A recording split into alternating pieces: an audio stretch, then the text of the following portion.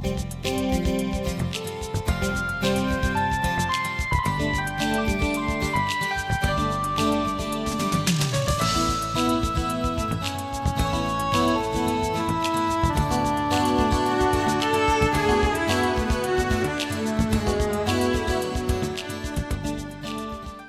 is the February 18th, 2021 Select Board meeting.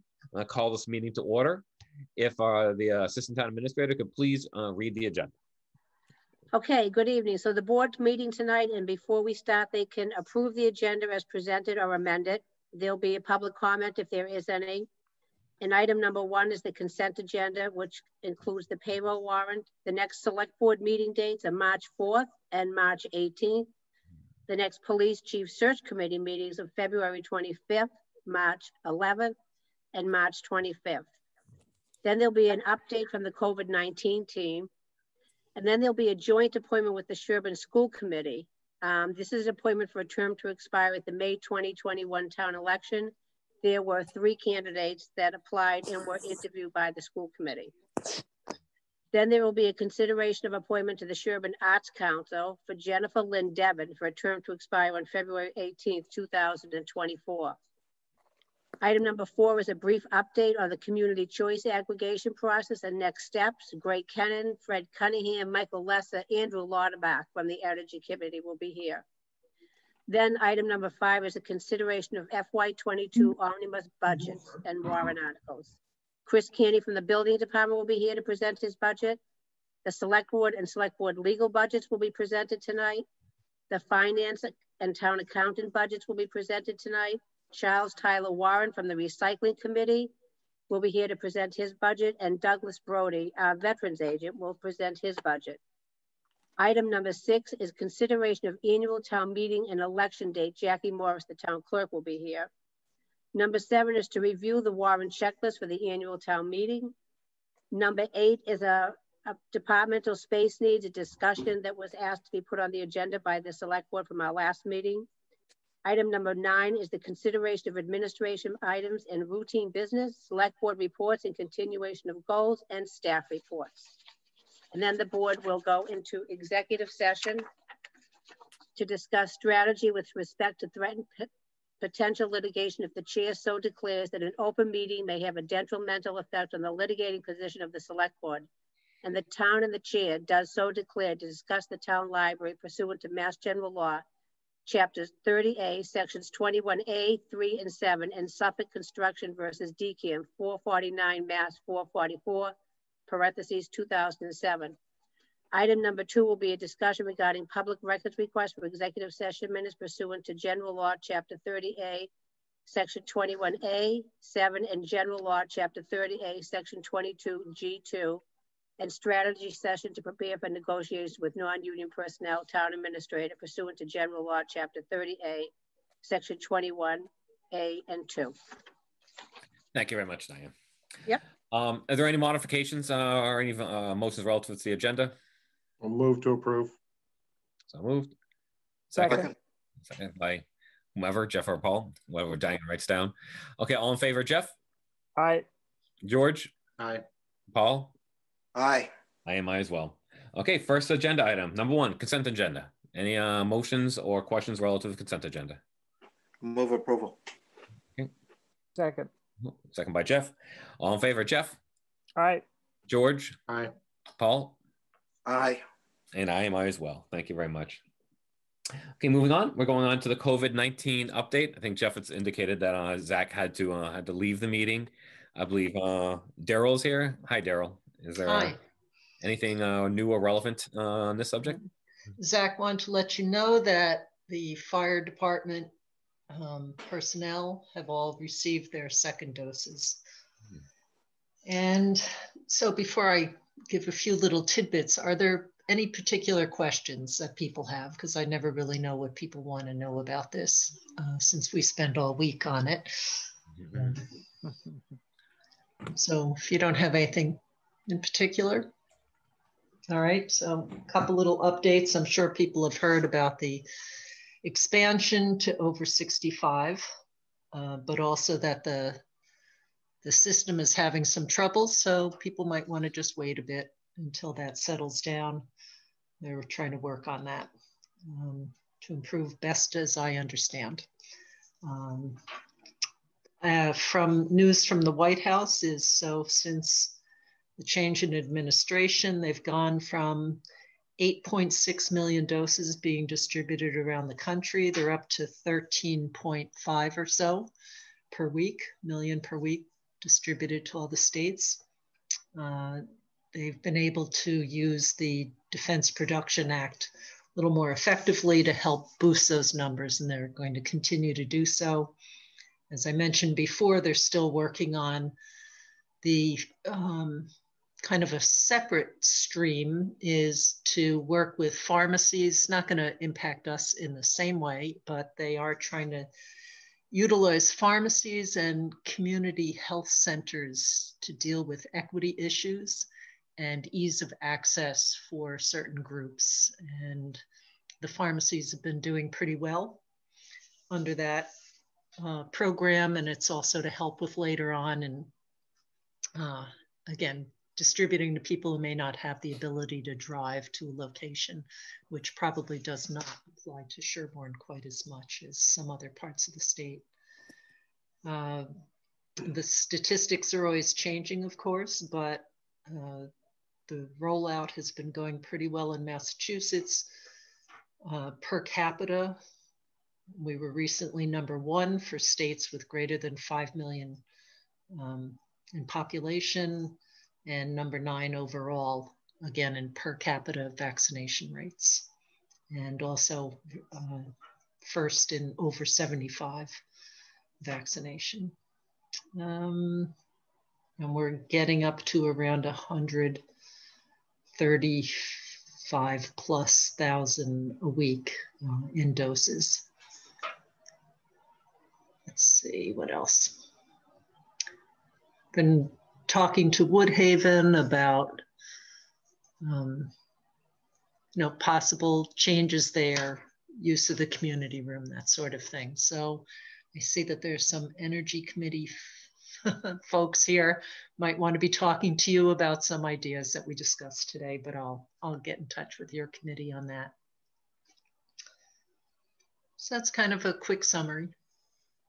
Hey, thank you very much, Daryl. Are there any questions from the board? How about from the general public? Any questions from the general public? I will add that some of the changes that you'll be seeing too is because of the importance of getting people vaccinated as quickly as possible, in part because of the variants of the virus that are emerging. The state is shifting emphasis to the sites that can operate at high volume and very efficiently, and then reserve some of the smaller sites for those special cases I talked about. And they also, should let people know they're developing a program for homebound individuals or others who really can't go to these mass vaccination sites. So that should be forthcoming soon. As part of that, they are restricting much more distribution of vaccines to sites that can handle at least 750 people per day, 5 days a week. So some communities that had planned to do the small scale will not necessarily be able to do that. Okay. And again, it's because of the drive to just get people vaccinated more quickly, which was, again, part of the reasoning that we were not pursuing it here in Sherborn. I heard something similar to that. Makes sense. Sorry, I'm mixing up my agendas. All right, thank you much. If there's no other questions from the public or for the select board, I'll move on to agenda item number 3. Excuse me 1 second as I try to spread my own stuff. That's a school committee appointment and joint appointment with the Sherborn School Committee. The appointments for a term to expire in the May 2021 election. So who's taking the lead on this? Is this Diane? Eric, Jackie, Angie Johnson is here tonight, and George. Yeah, I went to just as a select board member, just to start, I'd like to say I attended their meeting last week where they interviewed the candidates.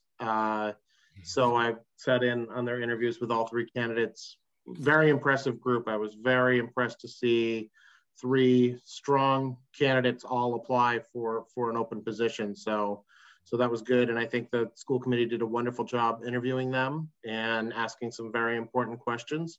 I would like to, I know Angie sent an email earlier, but I'd like to hear from Angie the recommendation from the school committee, and then I'll share kind of my thoughts as well from the interview and then go from there. As George said, I'm Angie Johnson from the Sherborn School Committee, and we had 3 candidates apply, and I have to say I was duly impressed. We have people with prior experience, we have people with kids in our school, people with kids who are about to start school, and they all came with differing perspectives from professional and personal lives, as well as the interactions with schools.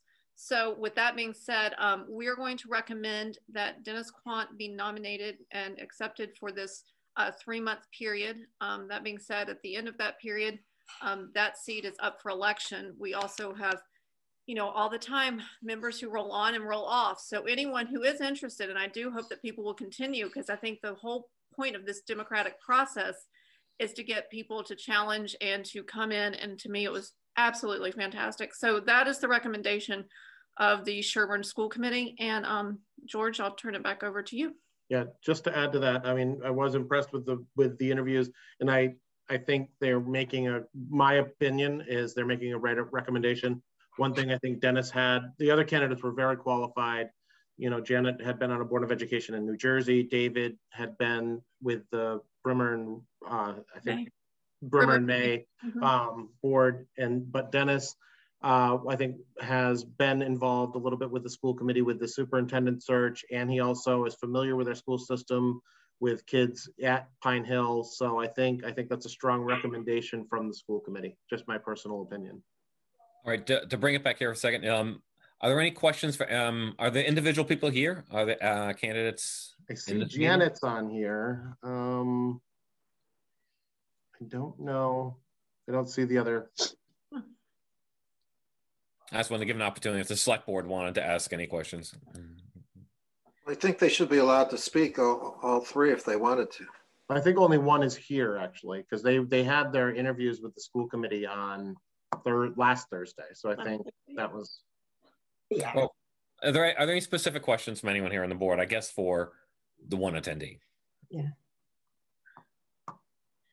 No, I'll just speak. I had just thought, I happened to see the opening, and I've been here about 7 years, but I didn't have my children were raised in the system here, so I didn't have a kind of a ticket into town.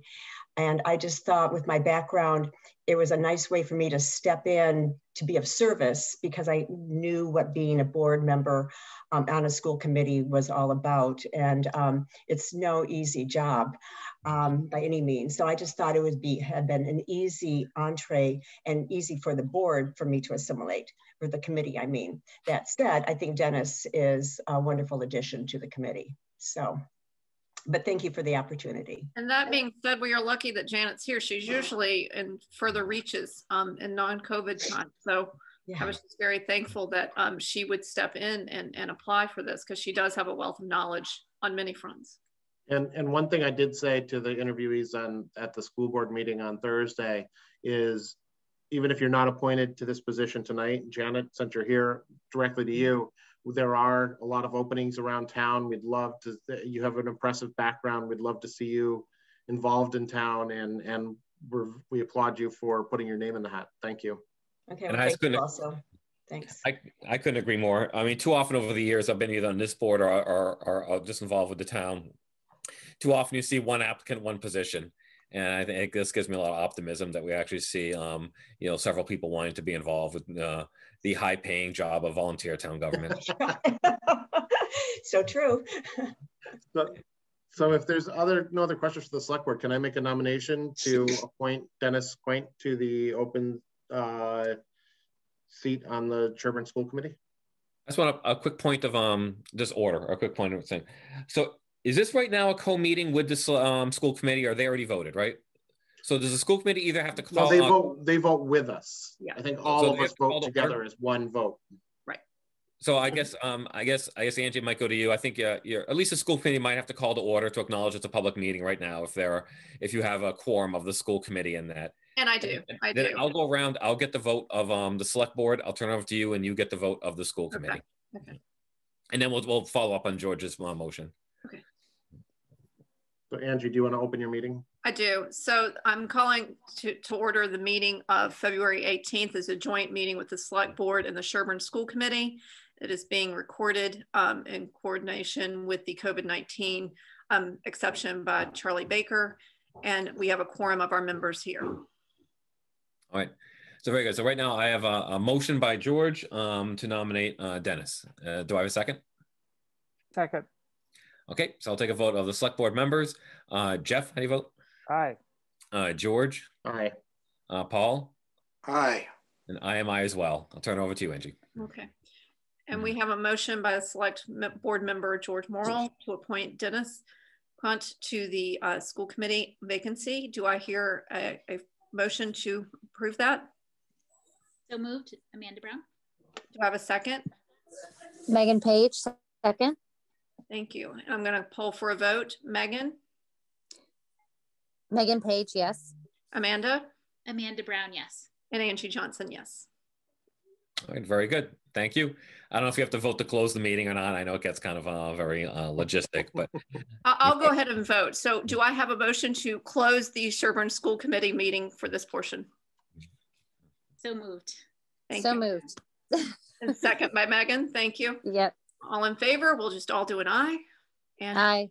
We are good. Thank you all very much. Thank you. Thank you. Thank you. Thank you again, Janet, for the volunteering. All right, so moving on. Still in the same agenda item, consideration appointment of the Sherborn Arts Council. We have one candidate here, Jennifer Lynn Debin, for a term to expire February 18th, 2024. So moved. Second. All right. Moved and seconded. All in favor, Jeff? Aye. George? Aye. Paul? Aye. I am I as well. Very good. All right, moving right along. We have a briefing and update on the community choice aggregation process and what our next steps are. I believe this is from the Energy Committee. Who's speaking on this? Is it Fred or who is? Greg. I am Eric, Greg Kennan, 129 Hollis Street. Hi, Greg. Thank you. Thank you very much. I'm a member of the Energy Advisory Committee, and I see a number of my colleagues are on the screen as well. Andy Lauterbach. I don't see Fred, but I'm assuming he's on. Tom Trainer, Dorothea, and I'm not sure Michael is on. He might have a conflict with the Conservation Commission, but a number of us are here. And what our purpose is to brief you on the next steps in the community choice aggregation process, its timeline, and what you're likely to see in the next month or so. A working group of the Energy Committee has been hard at work with the town's aggregation consultant, Mass Power Choice, or MPC, to develop an aggregation plan. While we're still at work refining the plans, we're getting pretty close. So time is ripe for this briefing and some exciting developments that will be coming up pretty soon. You should have in your materials, I believe, drafts of the aggregation plan and the education and outreach plan. There's a third document called the Energy Supply Agreement, which is a long, complicated, and pretty standardized contract type of document that doesn't really vary from instance to instance or from town to town. So Diane and I made the executive decision not to put it in your materials to save you time and trees. But please note that these documents are drafts. They continue to undergo revision. They're close to final, but they're not necessarily the final documents. And furthermore, these plans were developed by MPC, the consultant, based on their experience with getting numerous aggregation plans approved by the Department of Public Utilities, the DPU. MPC advises us that these documents are what the DPU expects to see in these plans. They become fairly standardized through multiple approval cycles by other towns before the DPU. And that standardization makes review and approval by the DPU easier and quicker. Departing from the precedent, will make the review and approval process longer and more difficult. So while I say the plans continue to undergo revision, that's within limits, and we don't want to stray too far from the precedent and introduce complications into the regulatory process. I should note also that the nitty-gritty details of what the specific prices of electricity to be offered to the town will be, what the percentage of renewables, the term of the contract, and that kind of thing are not determined now. The plans are designed to maintain flexibility. Those kinds of details will be settled at the time we actually go out to bid for an electric supply to be provided to the town's citizens. And they depend on what the market conditions are like at that time. That can be months from now. It could be 9 months or a year from now by the time we actually get through the DPU approval process. So the plans here are somewhat general, but those kinds of specific details won't be determined for quite some time. So what are the next steps in the process? Well, basically, we announce the plans and conduct a public comment period. The law requires that these plans be put out for public review and comment by the citizens of the town. So we'll be holding a public presentation and a public comment period. We'll post the plans to the town website, the sustainability website, if it's available by then, and announce it over communication channels from the town on the e-alert system, in the local newspapers, over Nextdoor, and other social media, and on the sustainability website if it's available by then. We'll post those 3 plans for public comment. Citizens can review them and submit comments. And we'll also conduct a public meeting over Zoom at which we'll describe the plans and answer questions and take comment at that time, if there are any, as part of the public comment process. Comments can also be submitted either by physical mail or by email. And we have a special email box set up for that purpose, powerchoice@sherbornma.org, our very own mailbox. Once the comments are, the comment period closes, and we'll assemble all these comments and put them together along with other documents in a very large filing that will be submitted to the DPU to get our aggregation plan approved. We'll need the select board's approval to file that at the appropriate time. So we'll be back before you at some point, but that's not going to be for a month or 6 weeks from now. And after that, we go through the DPU approval process. As I said, that can take months. It could be 6 or 9 months, or maybe even a year. Once we get that approval, we will then go out to implement the plan. And once again, you'll see us again at that point. So in the short term, the timeline is as follows, and it's still a little under development, but we'll make a public announcement in the next couple of weeks. We were shooting for this coming Monday, but I don't think we're going to make that. So we'll probably push that back a week or so, call it March 1st. Public presentation will be roughly a week later. March 8th looks like a pretty clear date on the town calendar. So that's when we're tentatively planning to have that. And again, at that, we'll present the plans and take questions and comments from the public, if any. And the close of the public comment period will be 3 weeks after the plans are announced. That's become pretty much the standard in this field. So call that March 22nd. And then again, we have to assemble this filing after that, and we'll be back before you to get the formal approval of the board to file the plans with the DPU. That's pretty much the timeline. I do want to say, I want to thank Diane and Jeannie and Jackie, all of whom have been very helpful. Sue Kelleher also, I'm going to speak with her tomorrow about helping to publicize this. They've all been very helpful with the logistical issues around the announcement of the plans and the public comment period. We're grateful to them. Lastly, I want the select board to be aware that this is an entirely volunteer effort, or 99% anyway. Fred, Andy, and Michael in particular have devoted considerable time and effort to making this a reality. They are great colleagues, and they epitomize the volunteer spirit and devotion to the good of the community that makes Sherborn such a good place. Thanks. That's what I have to say. I'm happy to take questions or proceed as you would like. Well, thank you very much, Greg. And I think, as I do, and I'm sure the select board also does appreciate the effort. You heard me probably joke at the last agenda item about, the high-paying position of volunteer town government. But it's amazing in this community how much it's not just governed, but also volunteers actually do the work, have boots on the ground, and actually do so much of the effort in this community. So we do appreciate that. Are there any questions from the select? Oh, Paul, please go ahead. Yes, this energy aggregation program has a lot of good benefits to the town.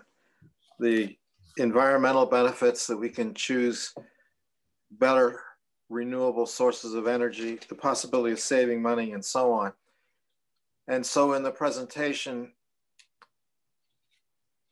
I didn't hear those points being emphasized, and I wanted to first mention them, and secondly, to ask the Greg or any member of the committee to kind of tell the community why we're doing this, what the benefits are, and how it's going to make life better for our community. Are you saying you'd like that now, Paul? Yes. Well, sure. Well, a lot of those were discussed at the town meeting at which the aggregation or the authority to proceed with the aggregation plan was approved. But basically what the advantages to the community is right now, citizens in town are pretty much confined to one source of electric power, that is Eversource, unless they specifically go out and negotiate an individual contract on a house-by-house basis with an alternative energy supplier.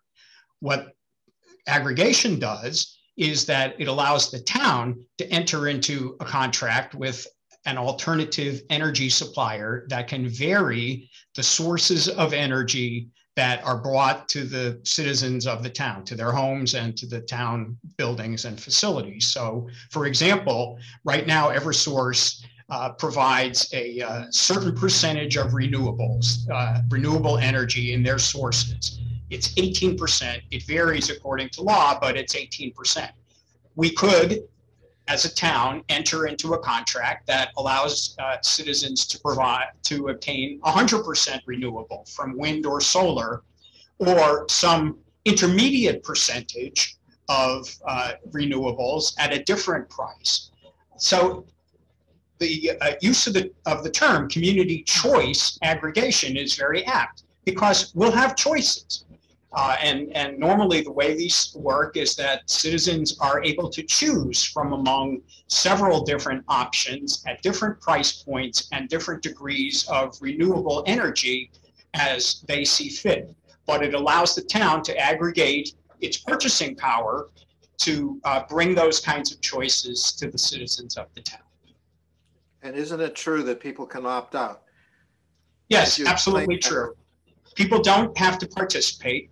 They can opt out and stay with Eversource, or they can stay with their individually negotiated alternative energy provider if they'd like. And they can opt back into the program later if they want to. So it really does provide a kind of choice that is lacking today. And I should say that this program will not be unique to Sherborn. Of the 351 municipalities in the Commonwealth, something like 140 have these programs. So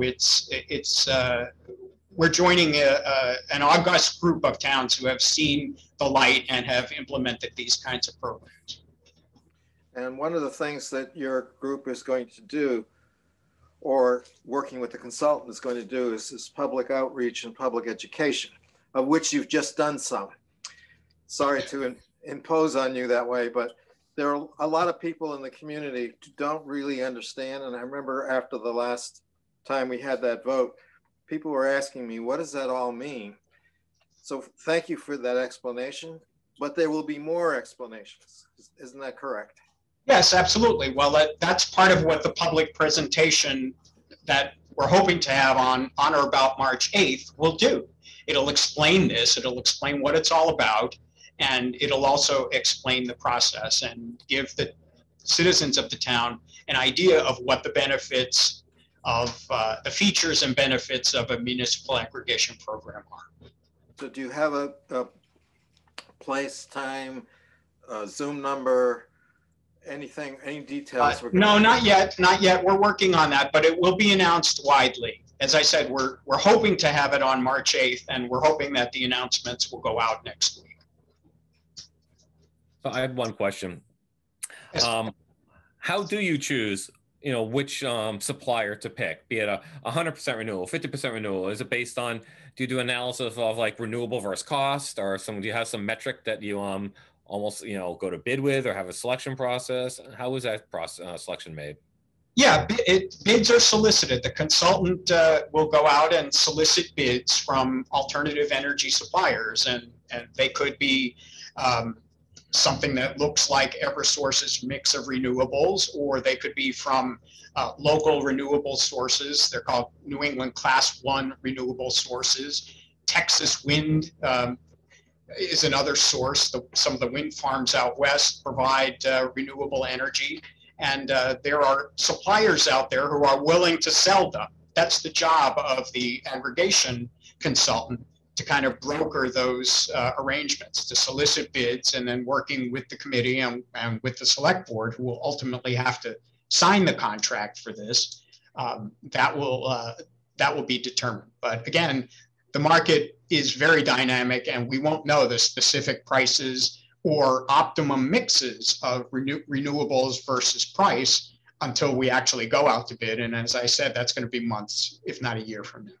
Yeah, and I think you basically answered my next question. The Energy Committee meets them, makes a recommendation, and the Select Board actually does the contract, correct? Yes, correct.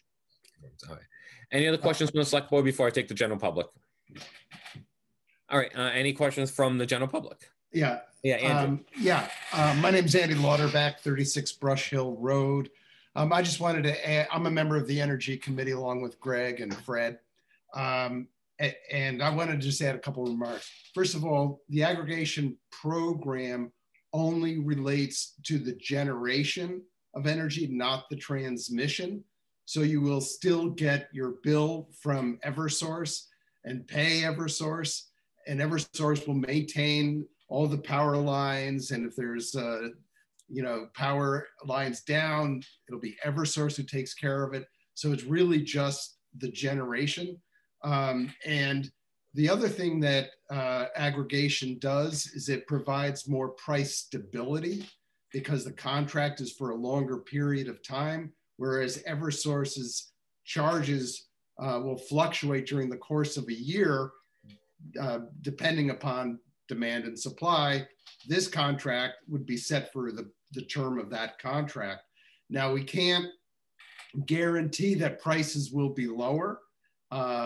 It's hoped that some of the options in the plan may result in lower prices, but that can't be guaranteed, and especially not at this point. Understood. All right, any other questions from the general public? All right. Well, thank you very much, Greg, and we look forward to the next steps on this. Absolutely. Thank you. I'm personally excited about this. Very good. All right, nothing else. I'll move on to what looks like the bulk of our agenda. Agenda item number 5, consideration of FY22 Omni Budget warrant articles. We have Building Department, Select Board, Finance, Recycling, and Veterans. We'll do them in the order as presented right then and there. I guess, is Shannon taking the lead on this? Sharon taking the lead on this? Chris Canny is on, I know. I got to find him, though. He's waving his hand. There he is. I see him. He's hiding. Told you. All right. Everyone on the board has their background materials. As usual, to move this through, people can just give a brief statement about their budget overview, and particularly highlight those things that are basically significantly different from the previous year. That's usually the focus of a lot of our questions and so on like that, just to keep this streamlined. So I guess, Chris, go ahead. Hello, everybody. Hopefully you can hear me. So my budget this year is relatively boring. It's pretty much flat across, except for the addition of a annual service contract fee that we have entered into for our online permitting software. If you don't remember, we received the Community Compact IT grant last year to fund the initial purchase and setup of the online permitting software through People GIS. Going forward, there is a maintenance cost for them to host all of our data on a bunch of cloud servers and also maintain the functionality of the software. So essentially, this will be a recurring fee. It's $10,500 a year to maintain the software and all the storage and things that goes along with it. And that's kind of that's about the big thing to worry about. Other than that, you know, last year was a pretty good year for the building department as far as fees go. We brought in just under $200,000, so well over what it costs to run the department, even with the $10,000 addition. So if you have any questions, I'm happy to try to answer them. Just a quick one, just because just what I see in the local community that I work at. With COVID, a lot of people have been doing home repairs. Has there actually been an increase in fees this last year compared to previous years, or how's the trend been? So there was a period where things kind of dropped off a little bit, and we were seeing most of the work happening on some of the newer projects like the fields, continued going through all of this stuff.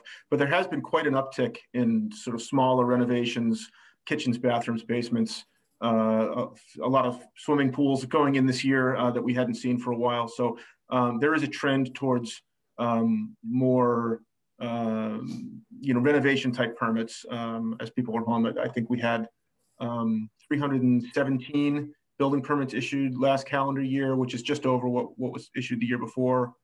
So yeah, I would say we've been pretty steady all the way through this thing. The good news is that the permitting software really enabled us to keep working and taking all these permits in electronically when the town hall has been closed. So it's been a huge asset to be able to direct people to, you know, file the permit online, pay online, interact with them and all the other departments electronically has been a huge boon for all of us that have to work with these permits all the time.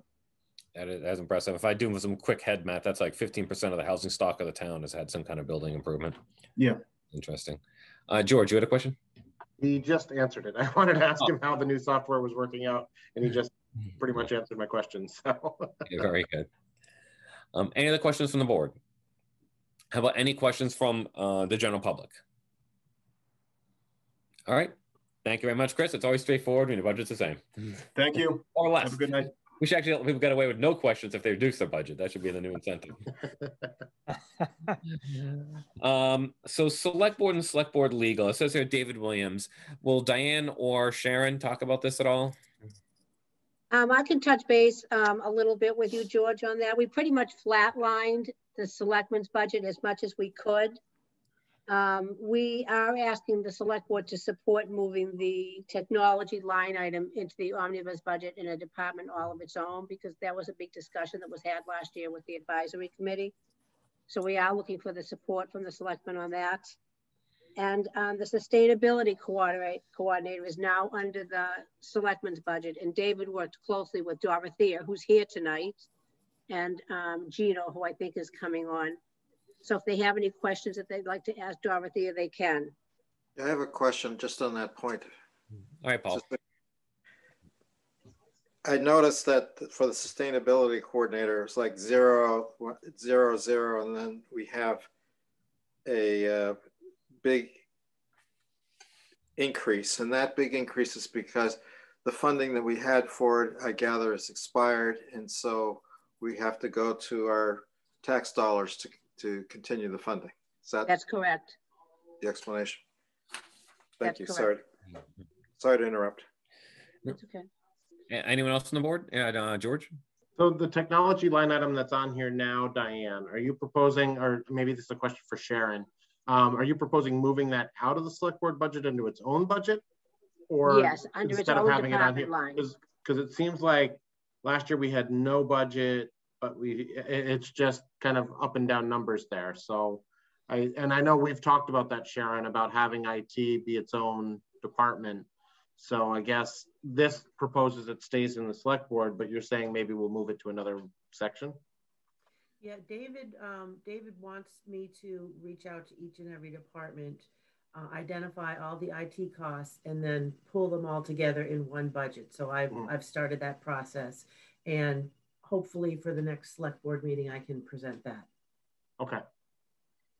So that would take that 35,000 out of the select board budget and move it into a separate IT budget. Correct. Yes. Okay. But there would be matching funds from other departments that would also be moved in there. Right, right. Yes, exactly. All right. I guess any other questions from anyone? Public, non-private. All right. Thank you very much. Thank you very much. Moving on. My cat moves out of the way. Finance town accountant. Here, I'll give Shannon a chance to talk.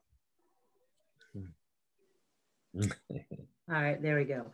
Okay, and actually, I followed the guidance. You can see that the expenses are pretty pretty flat, and actually in total, I was able to bring them down by 6,930. So, good job. Then you get no questions. I know. I was going to say down, no questions. you missed that. I was about to say, okay, next agenda. All right, that's great. Thank you. Does anyone have any softball questions? All right. How about the general public? Well, that's excellent. Thank you. Thank you very much, Shannon. It's great to see. Sure. Recycling. I think I see Charlie on the call here. Yes, I'm here. How you doing, Charlie? I'm doing fine. Yes, and that by the way, on the it says Charles Tyler Warren. Warren is my middle name, so it got kind of shifted, but I'm incognito as Charles Tyler Warren tonight. Our budget also is level funded. We are managing by going to the state grant funds that we have still some of, recycling dividend program, which is one of the efforts that we do every year. And we're remaining level funded for our committee activities. We have a really good active committee, so we may be doing some more actions than we have been. I'm looking forward to working with them. But we're, again, level funded and expect to be much the same as before. So I have two questions. Sure. Yeah, Paul. So we all know that recycling with this China business has been a bit of a disaster. I'm wondering how we're seeing in terms of, what are we seeing in terms of recycling rates in the community? Is that not doing well? The actual rates of recycling have remained okay. One of the things that we've missed this year is our swap shop.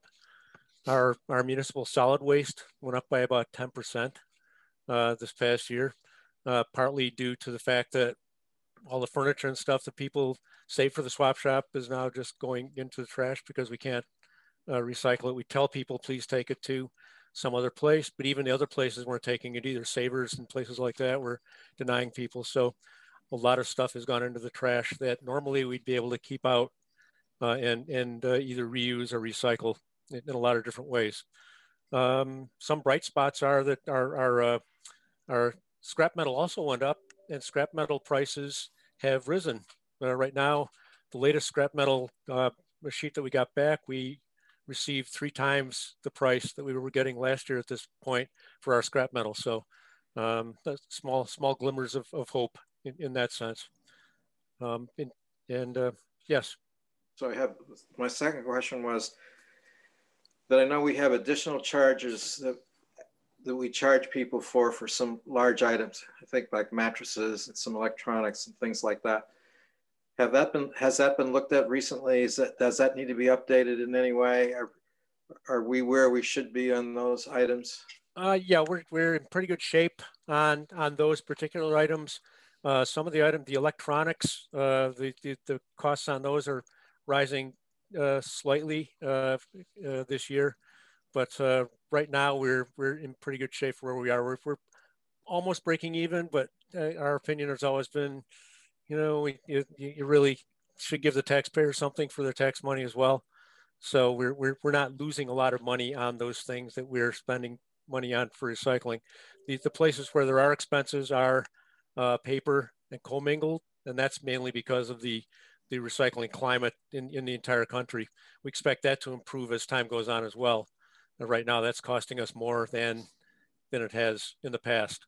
We used to get paid for both of those things.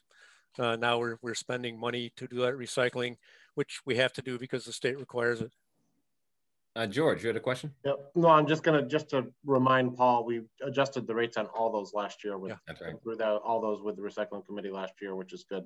The other thing I just wanted to add, because the swap shop is closed, on Facebook, there's a group called the Buy Nothing Project for Dover and Sherborn. It's only it's for residents only. And it's a very active group of a lot of people, I think in place of the swap shop, posting items that they don't need and other people getting them and doing porch pickups or whatever. So it's kind of a nice community group if you're on Facebook that you should look into. It's called the Buy Nothing Project Dover Sherborn. Just a plug as a way to reuse items instead of taking them to the dump.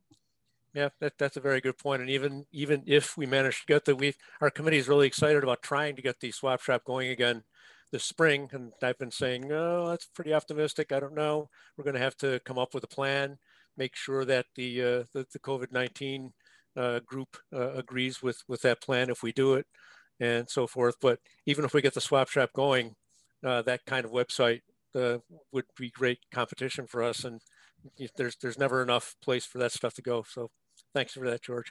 And I don't want to beat this by whole long because there's a lot of logistics stuff. Yeah. But even as far as comes to cost, I can absolutely see the solid waste going up. Is there any kind of metric that you think will cause to reopen the swap shop? I know it's done by volunteers, but you know, when we're at so much capacity, or does the COVID team chime in on that? It is a useful it's a useful tool that we have. Does anyone? It was shut down because of the COVID-19. Yeah. And so for it to open back up, it would be a matter of satisfying the COVID-19 regulations. There's plenty of enthusiasm on the committee. We have volunteers ready to step in and help out as well, but we can't do it because of the COVID-19. And in the past, we've had people from outside the community coming in to take things, because if we didn't, we'd build up, and we'd have to throw a bunch of stuff away anyway, because people in Sherborn don't take all the stuff that people from Sherborn like to drop off. So, but we would have to curtail that somehow, figure out a way to control crowds and figure out a way to make that work so that social distancing was allowed and so forth. So, no, I absolutely agree. Yeah. All right, any other questions from anyone? All right, you're not. Thanks again, Charlie. Yeah, that's such a great service. Thank you. Thank you, Charlie. Thank you. Thanks, Charlie. And the final one is veterans. And I think I saw Doug Brody on here somewhere. Yep, I'm here. Yes, there we go. Yes, Doug. I think you remuted yourself. No, he's good. Okay. He's good. I'm with you. Can you hear me? Sally's helping him. That's why. Yeah, my name is Doug, not Sally. I saw her. She's there. Please make note of that. The veterans this year were affected. Obviously, were affected by the COVID-19, and I had gave to you some notes on the vote on the various items in the budget. The general comments really are that the Memorial Day ceremony, which was managed by Mike Kickham, is a parade, but we didn't do that this year, obviously. But Mike put together a very good program on the DCTV, which worked out very well for us. Also, the usual Veterans Day ceremony was canceled. Obviously, we couldn't have that meeting. But in conjunction with the COA, we put together a grab-and-go lunch and sent out invitations to the 130 veterans that live in town, and we had 60 lunches that were picked up, and that went very well. We're very pleased with that. I just would say, as the officer, we're dealing with the Veterans Administration, which is a huge group of people to deal with. Questions of benefits, eligibility and procedure are answered, and if necessary, guidance is provided to help qualifying veterans. We never know how many veterans are going to qualify at any particular time. And as you will see in the budget items, I carry about $3,000 in there, which is just as a hedge against it, because we can be hit with a pretty big amount of money if a veteran qualifies for the benefits, which happened to us about 4 years ago. Now, if you're interested, I'll be happy to go through the various, if you have that in front of you, the various items in the budget just very quickly. The $700, which comes to me is to pay just for various things that I have to get and do. I don't have an office at the town offices, and I work out of my home. Meetings and seminars for mandatory meetings haven't been any this year, but hopefully they will be picking up next year. Everything has been done on Zoom with the veterans too, so that's worked out pretty well. Care of the veterans' graves, we every year we have to put in about, I guess it's 386 odd flags in the various cemeteries around town. And all new flags have to be purchased, and many of the holders also have to be purchased. That's done every year. Our expenses this year, again, because the Veterans Day was not held as it usually is, we were able to work with the COA to put together that lunch. So that was a lot less expense on my account. And I think I'm going to have to make some kind of arrangement with the COA, because I think they picked that all up, because there's nothing in my budget showing for that, which is not correct. As I say, the Memorial Day event, that was level funded, but nothing was done about that. Supplies are the same. Travel and lodging, nothing expected there. Veteran benefits, again, the $3,000. So essentially the budget is level funded. I don't see any instance of having to pay, having to come to the town for more money. Hopefully this will be more than enough, and we will not have to deal with the veterans benefits. That always is sort of in the background, and I worry about that, but I have no indication that that's coming before us this year. Very good, Doug. Thank you very much. Paul, you have a question? Oh, just an idea. Yeah. A number of the towns that I work for have this arrangement with an outside organization where they put on what they call a field of honor. And this is a field that's filled with flags that are like relatively large size flags that are a few feet apart. It is absolutely breathtaking to look at these fields of honor, to give recognition to the fallen and to veterans. I think it might be worth taking a look at that and seeing if that's something that we might want to consider doing here in Sherborn. Okay, Paul, that's a good suggestion. Thank you. I know, I agree with you. I think that's a very impressive, the ones I have seen is very impressive thing, and I will look into that, certainly. Thank you. Paul, is that something that's up year round? In other words, no. They put it, is it just for a period yes, just for like 30 days. Around Veterans Day? Yes. Okay. I did. Thanks. All right, any other questions? And how about the general public? Any questions from the general public? All right, very good. Thank you. So no further ado, and thank you very much. Doug. Absolutely, thank you very much for doing this. Okay, then moving on, next case of the general omnibus warrant articles agenda item. Number 6, consideration of annual town meeting and election day. Jackie Morris, I saw you here before. Yeah, hi. Can you hear me? Yes, yes, you can. Okay. All right, so at the last select board meeting, the select board seemed to indicate that they wanted to hold the annual town meeting towards the end of May and the election in June. So I was hoping that you guys would consider voting the actual date, because I have been in contact with the sound and video company that we used last year that I thought did a terrific job.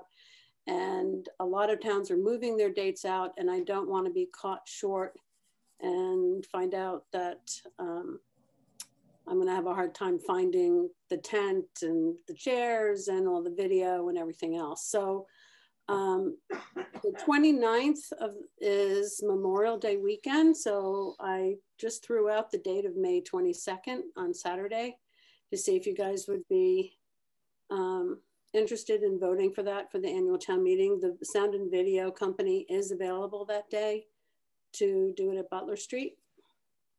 And then if you wanted to, you could vote the annual town election. And I was suggesting either June 8th or June 15th, which is a Tuesday. And also because the state of emergency is still in effect, you could vote to reduce the quorum at this time. I need to notify the Attorney General's office and let them know of the date changes and also the vote of the quorum whenever that's done. Quick question. I want to ask a quick question. What did we reduce the quorum to last time? Was it 25? 20. Okay. Okay, Paul. Yeah. So unfortunately, I have a town meeting already on May 22nd. And where we have only 4 members of the Board of Selectmen to begin with, by putting it on that date, we will only have 3 selectmen who could attend. I would not be able to attend because I'm going to be officiating at another town meeting on the same day. So because we're kind of late on the curve, towns are picking dates, and so that date is not available to me. I'm wondering if we could do it on the 23rd, which is the Sunday, doing Sunday afternoon, or some other time, but not on the 22nd. 22nd is a Saturday. It's just not doable for me. Any thoughts on the board? At least on Paul's proposal there? I mean, it's just unfortunate because Saturdays work better for most people, and I hate that another town takes precedence over us.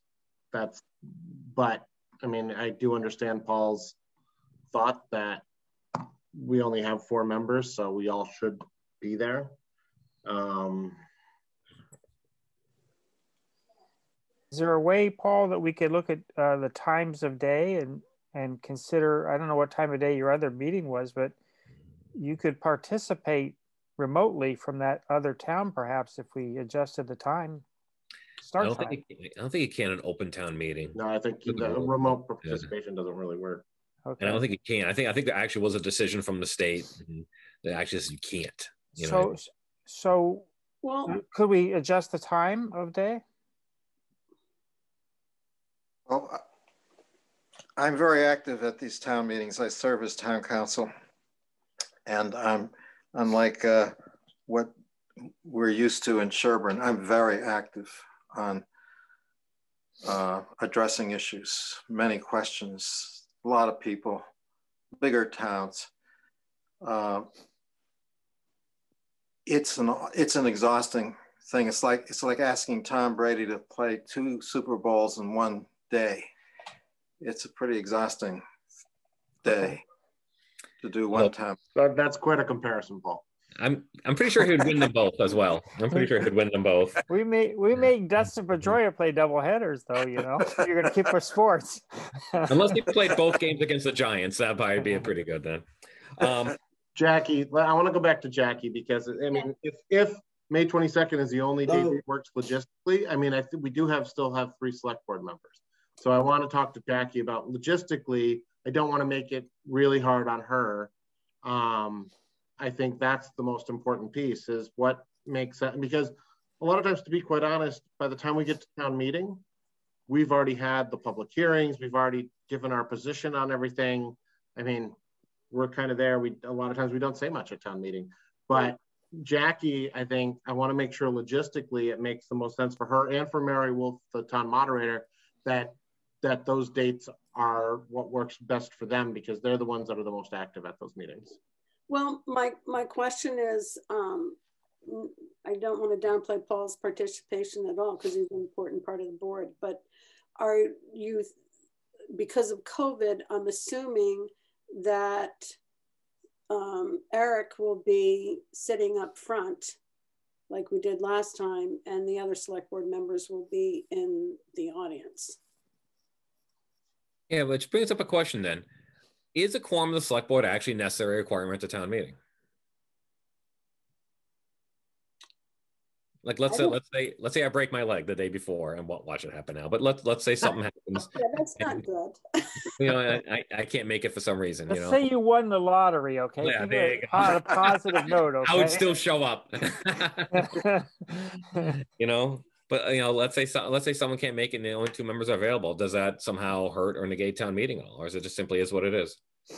It does not negate town meeting, but the reason why you want the board there is that, well, in most towns, people have amendments, people have questions, and sometimes there's actually a dispute where there might be a close vote.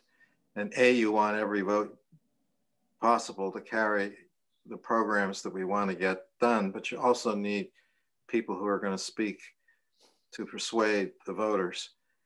And so when you have a town meeting where you need to marshal your resources, you want the full board there. You want 5.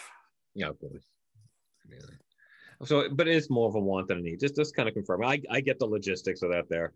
My second question is, maybe Jackie can remind me or whatever. The 22nd was a good date because that was so many days after the caucus, right? And the caucus is the first. Well, it's 38 days. And so caucus is, I haven't received the final date from the caucus committee, but I know that they were targeting somewhere around the 10th or something of April.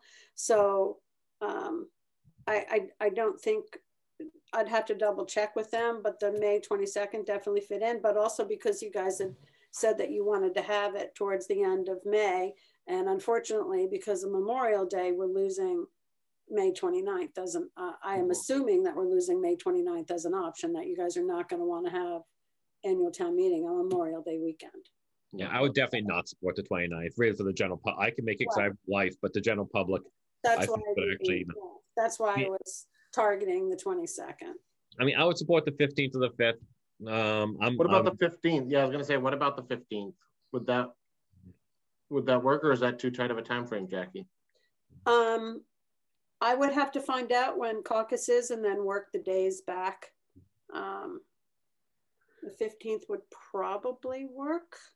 I need to also call the video guy and make sure that the caucus is about elections. It's not dependent upon town meeting. Oh, right. Sorry. Yeah, it's 38 days. You're thinking of the public hearing with. Yeah, caucus doesn't matter. Right. Okay. That's for the election. The June dates are fine. Yeah, it's the election. Sorry. Thank you, Paul. I can do May 15th. And I'm fine with any one of those days. The only one I oppose is the 29th, just for overall public participation. Yeah, no, that doesn't work. And I know it's not part of this discussion, or it is part of this discussion, but I also support a reduction of the quorum to 20 or 25 as well. I thought it worked last time. And whatever we did last time, yeah. Yes, I agree. Okay, so should we table the date though until Jackie has a chance to check with the audio guy? I think maybe we tentatively mark your calendar, and especially you, Paul, because I know you're the one that has more conflicts, but that the 15th would be our date pending Jackie confirming with audio. Okay. That would be fine. Mary Wolf is on. Mary, does May 15th work for you? May 15th works for me. Okay. With regard to the quorum, whenever they decide to do that, you actually need to the select board actually needs to take a vote.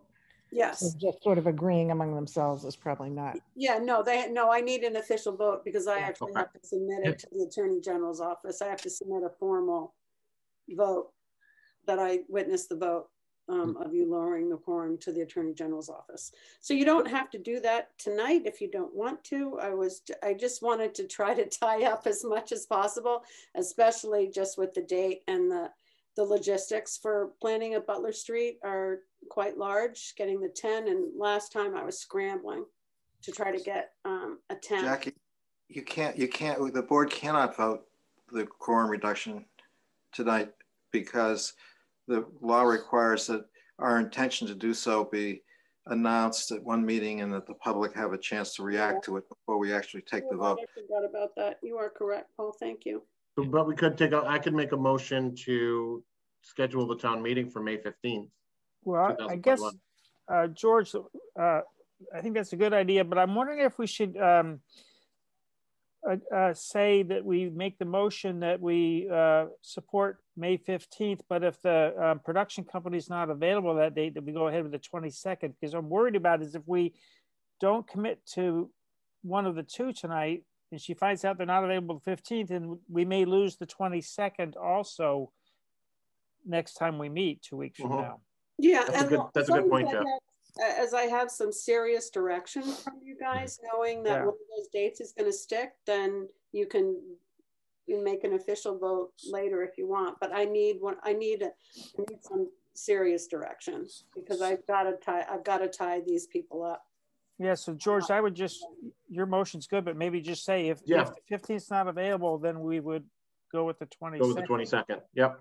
That's just my proposal, but I agree with you, Jeff.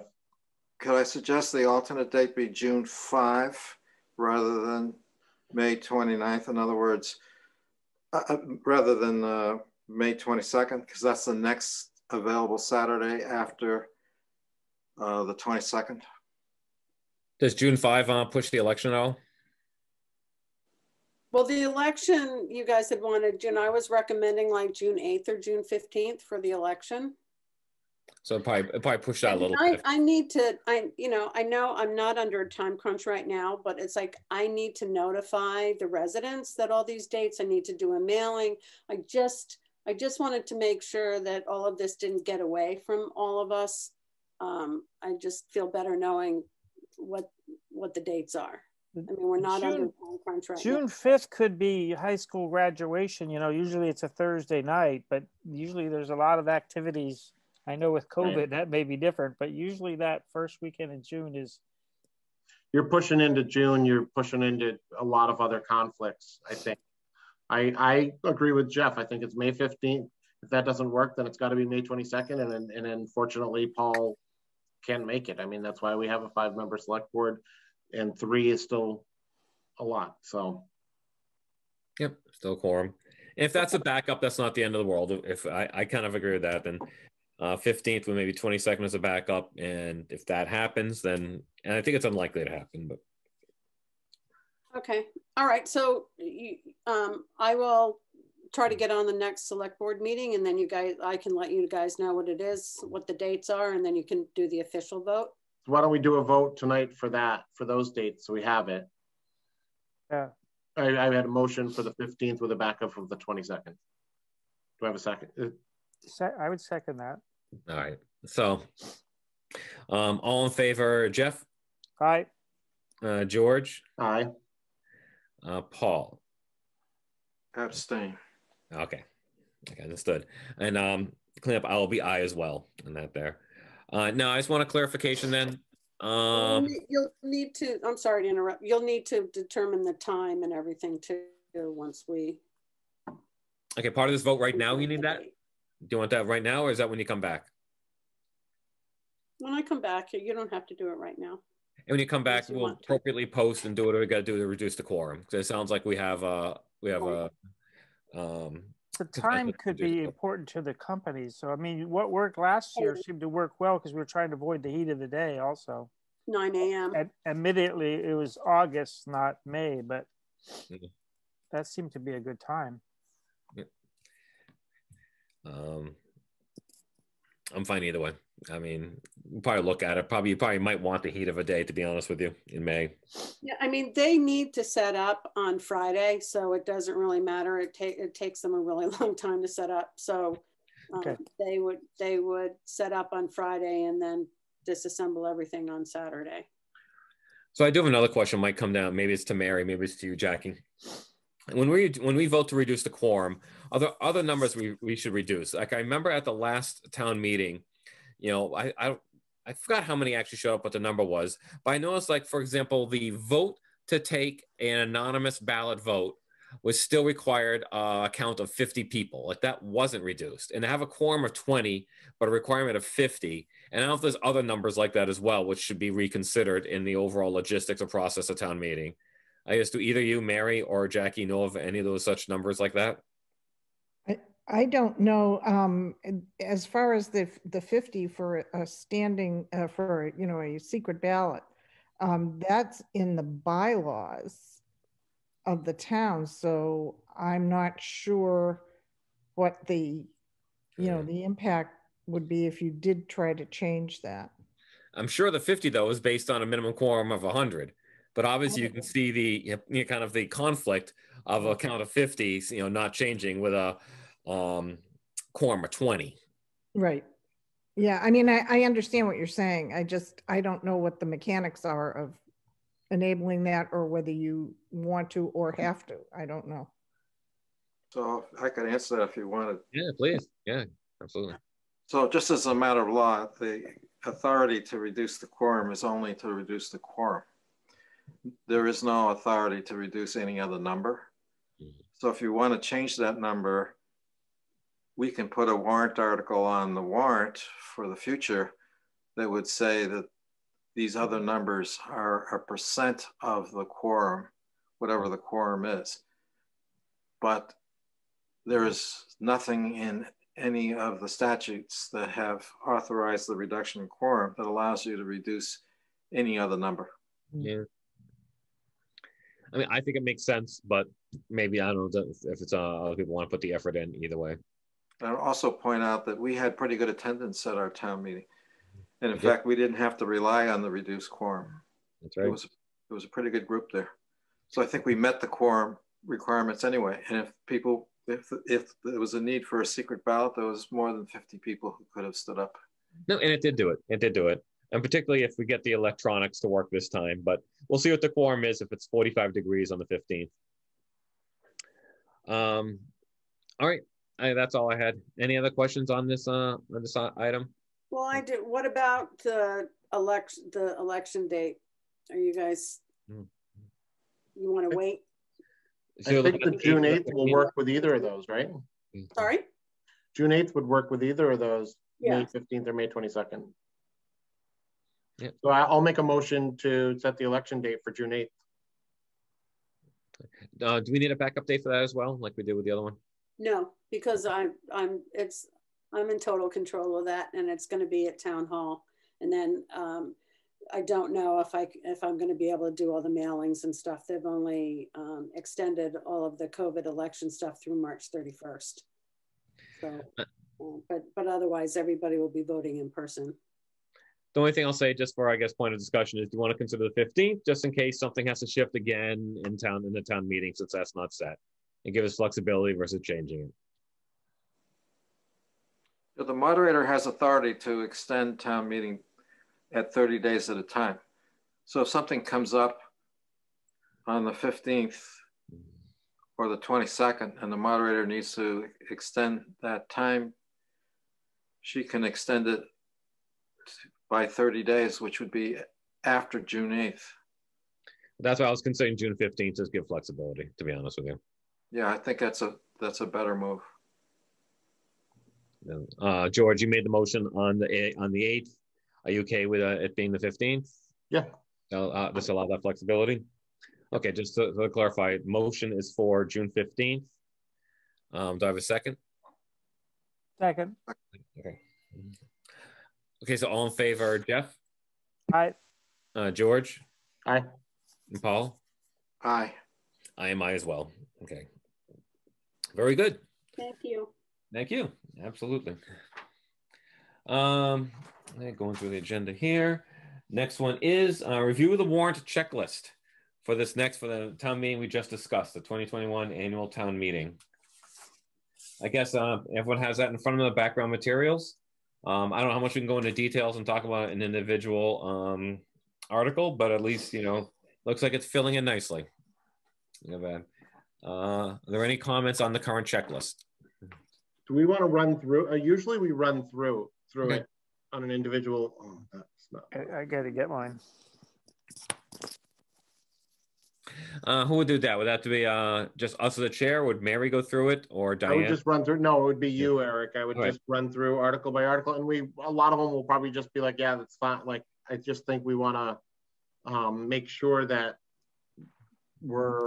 things should be included that are on here. Just, I think a quick run through doesn't hurt. All right, will do. Good idea. Okay, so right now, as it's shown on the article number 1 is presented by the town administrator, and it's just general reports. Article number 2 is by a finance director, and it's the FY21 supplemental appropriations for the current fiscal year. And right now they're showing Farm Pond, 25,000 current year, 75 for FY22. Article number 3 by the treasurer, it's a OPED trust fund. Article number 4 is also by the treasurer. It's a bond premium and authorization rescission. Article 5, it's the cemetery, and it's enlargement funds for cemetery. Article 6 by the finance administrator, unpaid bills prior fiscal years, dollars to be determined. Article 7. What's that? Question. Do we have any? I'd have to ask Sharon.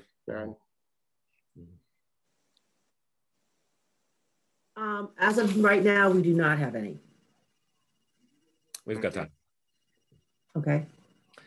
All right. I do for the but going back up to the supplementals, we're definitely going to have police overtime again, because right now we only have 8,000 left in our budget, and of course snow and ice. At this point, we've already exceeded it by 65,000. So those all change typically right up until town meeting, right? They definitely will, but yeah, we're definitely going to have those though. I just wanted to make you aware. All right. Article 7, also by the finance director, revolving funds. Are there any new revolving funds being sought this year? Or not? No. Okay. Thank you. Article 8, also finance director, reserves, general stabilization fund, special ed stabilization, SEHC stabilization, OPED liability trust fund, and elder housing, 50K for elder housing. Article 9, also actually elder housing last night decided not to contribute again. That's right, because it was a roof. Yeah, I remember. Yes. Yeah. Yep, that makes sense. Article 9, finance director, creation of a facilities replacement reserve fund. So is that going to be a revolving fund? We said no revolving funds. What's the facility? Reserve. It's a reserve fund. Reserve. That's right there. Reserve. Okay. Mr. Chair. Sean's on. He could talk to that maybe. Yeah, go ahead, Sean. I'll talk briefly. This is we're in the process of still trying to figure out exactly what structure this will be. It's not totally common, but there is different ways that some municipalities are handling their town meeting. Basically, the capital ask for the facilities. The way we're doing it now, we're doing a different article every year, and it gets a little bit messy to clean up at the end because you have 3 or 4 of them possibly open at the same time. So this will help to streamline that. And obviously the very next one is to fund it. The hope is we're going to be happy with what we come up with for wording to create it, and then we obviously need to fund it this year. Okay. How much are you looking for? That's still up in the air. I'm working back and forth with advisory, because it plays into how much is in the operating budget for the facilities. Typically, we had much less in the operating budget and more in the town meeting warrants, but there's been a trend to push that the other way a little bit. All right. Yep, so that, as Sean indicated, Article 10 is funding a facilities replacement reserve fund, which is discussed. Article 11 is advisory and finance director for the FY22 omnibus budget, of which I will read off the specific line items for the capital improvements. What I'll do, actually, I'm going to read them by groups. So if you have a question, wait until I'll read both fire departments, the police, all the DPWs, and so on like that. This is the capital projects, Eric, that you read? So that's actually Article 12. The omnibus budget is 11. That's the operating budget. Oh, okay. Okay. Right. You're right. You're right. I'm sorry. We're right about that. So any questions about the omnibus budget before I move on to capital? Okay.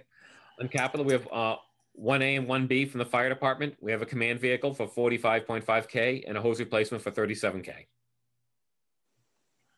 Right. We have 3A, the police, cruisers, total of 99K, fully marked for 55K and unmarked 44K. How many cruisers? 2. And apparently the markings cost $11,000. Okay, thank you. We have several for DPW. We have equipment, non-road work, equipment, road work, a 1-ton truck, the roadway management appropriation, and the Pine Hill Access Road and campus improvements. Any questions on those? Well, on the Pine Hill Road, don't we have an earmark from the Commonwealth on that? Not, I mean, an earmark is not actual funding. I mean, hopefully. Yeah. Hopefully it comes through. And sometimes earmarks actually require an appropriation. Yeah. I believe this one didn't, is my recollection. And so is the earmark not enough and we have to supplement it? Not necessarily. I think it's like it's an earmark. It's not the state has voted to fund our road. So, no, but I know what an earmark is. I know. So that's a big difference. Was Sean saying something? I was if we want to make sure we have funding for the road, I mean, we can hope we get the earmark. That earmark hasn't been funded yet. It's right. It was signed off. I think it's in a bond bill. Yes. Even if that bond bill gets passed, it still needs to go back and get funded. So the thought was, hopefully between now, we just bought ourselves an extra month for town meeting. You know, what would be the worst case? We bring this to town meeting and then we drop it because we got the funding. We have a few more months to find the funding if that earmark or a different grant came through. But this is a pretty time-sensitive issue at the moment. If anyone drives through town or tries to pick their children up at Pine Hill, it's an untenable situation. While I got my mic unmuted, you want to go to the next one because that's the one I did want to talk about, Woodhaven. At least before I do it, there's this one general thing I want to say because you brought up the transportation bond bill and Mike on the roadway management. Currently under the bond bill has been approved, whether it's funded or not, and I think it may be funded actually, there's $100 million in there for municipal assistance. And what that is actually, it's for the state to provide local communities to resurface and improve roads that are state numbered roads but owned by the community. And for a small town like Sherborn, we have a couple of them. I think one was resurfaced a couple of years ago, but I want to keep that in mind before at least we do any improvements or allocate any roadway management to the other road in town. So something to think about, because I think we would position ourselves very well for those grant funds. But yeah, go on, Sean. The next one is for the Woodhaven Leland Farms public water supply improvements.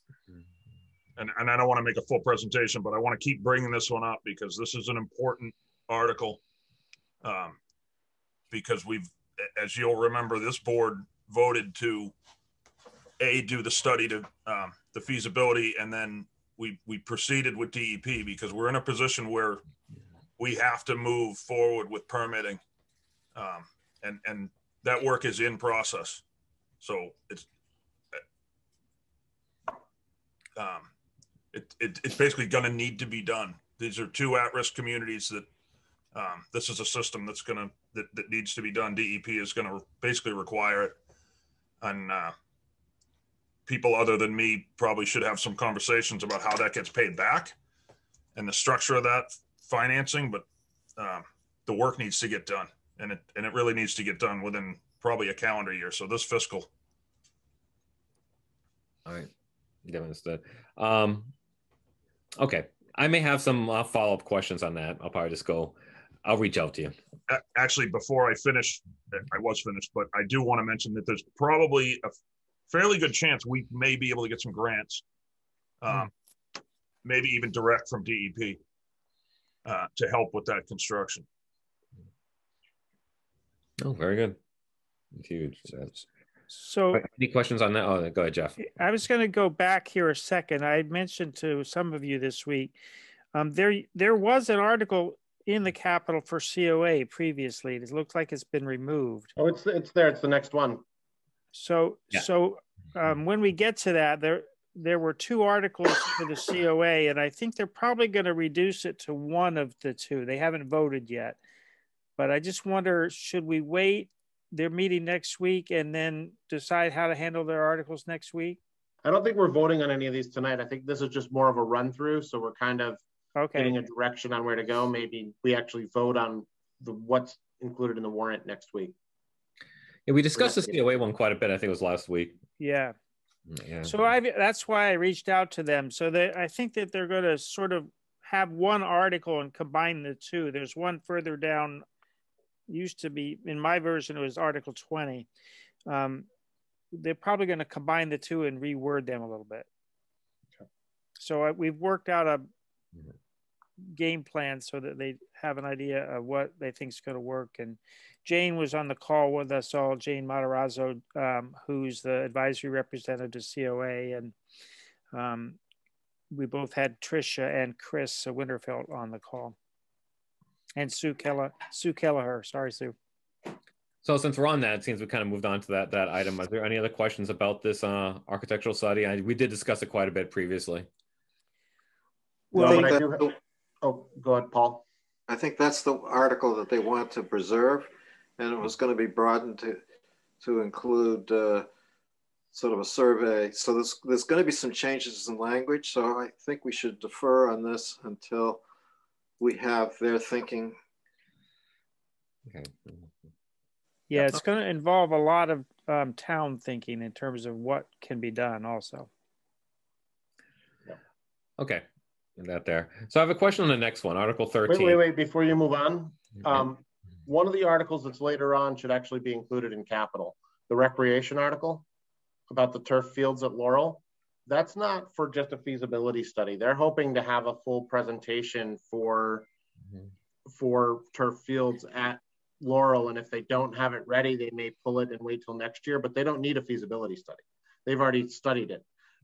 They're hoping to actually have a capital item that they're presenting to the capital budget committee for a turf field at Laurel. So that should move up to the capital section. Diane, if you could just note that I don't think Jeannie's on here, but that article should be included in capital.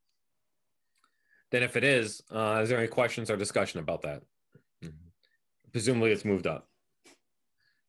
Is this one turf field or multiple turf fields? They're working on that. They're trying to determine their plan. Just as a brief note, just because I've been involved with this, because I'm intimately involved with it based on my girls playing a lot of sports, that potentially 2 fields. They're looking at 2 versus 1, but their main thing is how much money can they raise to private money, so it's not just the town footing the bill. And also they want to make sure that their revenue from these fields would cover any debt service for them, so it would cost the taxpayers nothing. That's their goal here.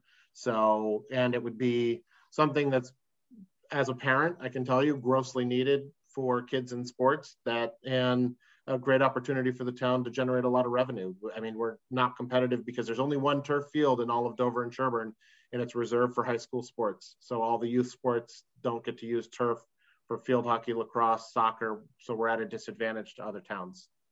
And how would they raise revenue? Fundraising through the youth lacrosse, youth field hockey, youth soccer. Those groups all are interested in raising private money from parents, doing fundraisers to donate to fund this as part of the funding. Well, I was concerned about the operating costs. I am worried that we try to rent the fields to like the New England Patriots, and we have. I don't think the New England Patriots are going to be practicing in Sherborn, but there are men's leagues in the area that would rent it. And I think that's where you generate a lot of revenue. You have youth sports, you have adult leagues, you have a lot of opportunity. Those fields, I've been on a lot of these fields in other towns in the last couple of years. They're full. One game ends, the next game starts from sunrise to sunset. So it's a lot of opportunity, and you can use the fields a lot earlier in the season. and a lot later in the season in the fall due to weather and that kind of stuff. And they're a lot less maintenance because you don't have to mow them every week. Yeah, there's pros and cons to it though, George. I know. I'm mixed sure on that too. So I want recreation to be able to present it, but that's kind of where the thinking is. One thing we may want to get input, the Board of Health, there's certain designs that are better for groundwater supply than other designs of artificial turf fields because it affects the water flow to the groundwater aquifer. So we probably want to get more than just the recreation to present. Oh, I'm sure. I mean, those questions do have to come up. Absolutely. And what I do know about this, I know some about it, but not a whole lot about it. But I do know that so many communities have adopted turf fields that we have some advantage of actually going by at least some anecdotal and some local information.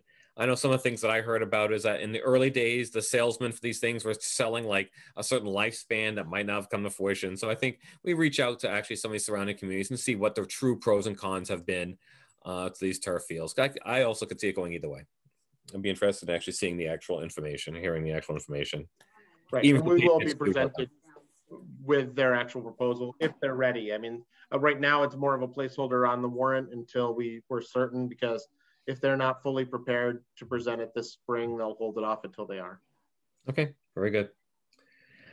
All right. So it sounds like we've discussed that one. I'll move on to which I have a question on like saying Article 13 from the regional school committee. Should that be part of the capital, or why is that standalone and separate? Is it because it's regional? It's because it's under their own regional school committee is its own entity. So it's always included as a separate article. Separate thing? Okay. Any questions on that? Look at just as a generic capital expense, there's no details to it. I don't know if anyone knows what it is, or is that a placeholder? One thing that's not on here is any capital items for Pine Hill. I don't know if they don't have any this year or what, but usually I don't know, Diane, if you want to reach out to Dawn, or Sharon, reach out to Dawn and find out if Sherborn School Committee, because that usually is included in the capital items. And then the next articles, the region has their own article.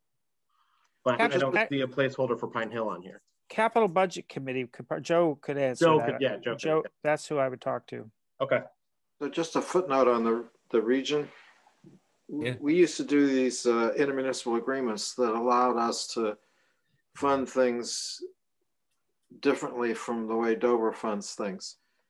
And I don't know whether that agreement is still in effect or whether it was one-year agreements and so on. But it depends on the nature of the projects and what is the amount of money that's involved and so on. I just wanted to make a note of that so that when we consider the dollar amounts here, there also is the option of renewing that intermunicipal agreement with Dover that allows us to do these things differently. From my understanding, Paul, that's like an ongoing agreement. It's not one that expires or has to be renewed each year, but we probably should look into it just to double check. I'm pretty sure George is right, because we don't sit on $5 or $6 million in free cash, unfortunately. So the agreement usually works that we bond things and they pay for free cash. Yes, exactly. But that's based on that agreement, and I thought it was. It may need to be looked at. You're right. Right. We should double check it. But as Jeff said, I know from past experience on advisory that we've bonded items that Dover pays for in cash. We've bonded our share of items that Dover pays for in cash. Yes. That's what I was trying to say. Thank you. Yep. All right. Next one. No, item 14, or just some advisory use of free cash. Should that be almost under consent agenda? Well, we sometimes use free cash to pay for capital projects in some years. Yes, so I think that's the reason why it follows capital. Does it need 2/3? Does it need 2/3 then? Well, Mary, are you still on here? Yes, I am. That article that far down in the warrant, in the old days, that was often used to use free cash to lower the tax rate. And, I don't think that that's looked upon as a great thing now by some of the financial people looking at this, at the town's finances. So we probably don't want to, well, I don't have an opinion, obviously, as the moderator, but I'm just saying that was what it was used for before typically. Which does make me think of something. So Mary, we did, and really you did a great job last year of really collecting some things into numerous consent agendas, or at least kind of like grouping them together. And I think yes, after we do a kind of a discussion or whatever, a Saturday workshop on these, we'll probably look for the same thing, because that was such a success last year. I'd love to see the same thing again this year. Yeah, I think it's a great thing, particularly with the COVID, because it enables you to move along on things that are probably going to get approved anyway. So absolutely. All right, next one, 15 from the assessors. Okay, this shows my own ignorance. What's revel fund? Is that like revolving fund? Barry talked about that. Revaluation. Diane's and revaluation. I think it's the reevaluation. I believe Wendy was on here earlier. I tried texting Diane before, so I didn't look stupid, but she didn't reply to me. So I Wendy, guess yes, I'm here. Okay. Yeah, I did. Wendy just unmuted. Wendy just unmuted herself. Yes, right. Wendy Alassi, Director of Assessing. This money is to fund our revaluation certification. Prior to this, it was a triennial certification. Now it's every 5 years, and we ask for the money a couple of years in advance. So it's for an FY23 reval, and I'll actually be starting the process this summer. So we need the money to, to start early. Can I just have Diane or Jackie or Jeannie change it to revaluation? Because I had the same thing when I first looked at it as Eric. It's like, what's reval funding? Is that like a company you're going to work with or something? No, that's assessing talk. And that's probably exactly how revaluation. How about revaluation certification? That's better. Yeah. Revaluation certification. Better wording, so we don't yes. I'm just going to add an E, George, and have it be reveal funding. I'll make sure we make that change tomorrow. Okay, thanks, and I Diane. guarantee you, because that's how I say it, a reval. I guarantee you when they asked about it, I probably sent them reval. So I apologize. No problem. Revaluation. All right. Thank you. And then you have the next one too, Wendy, right? Yeah, adopt the law Yes. allows us to collect tax data until June 30th. Yes, and this is really exciting for an assessor. If you want me to just explain it really briefly, I can.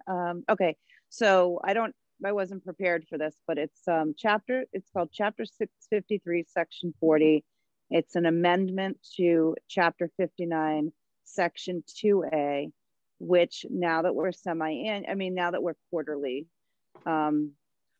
billing, we are able to, it needs a legislative body vote to allow the assessor to collect and tax up until June 30. Our normal assessment date right now is how the property stood as of January 1st. This will allow me, for example, all of Southfield, for example, I would have been able to tax properties that were built between January 1st and June 30th of last year and put them on the tax rolls for this year. So we're getting our money earlier. It's really good for the town.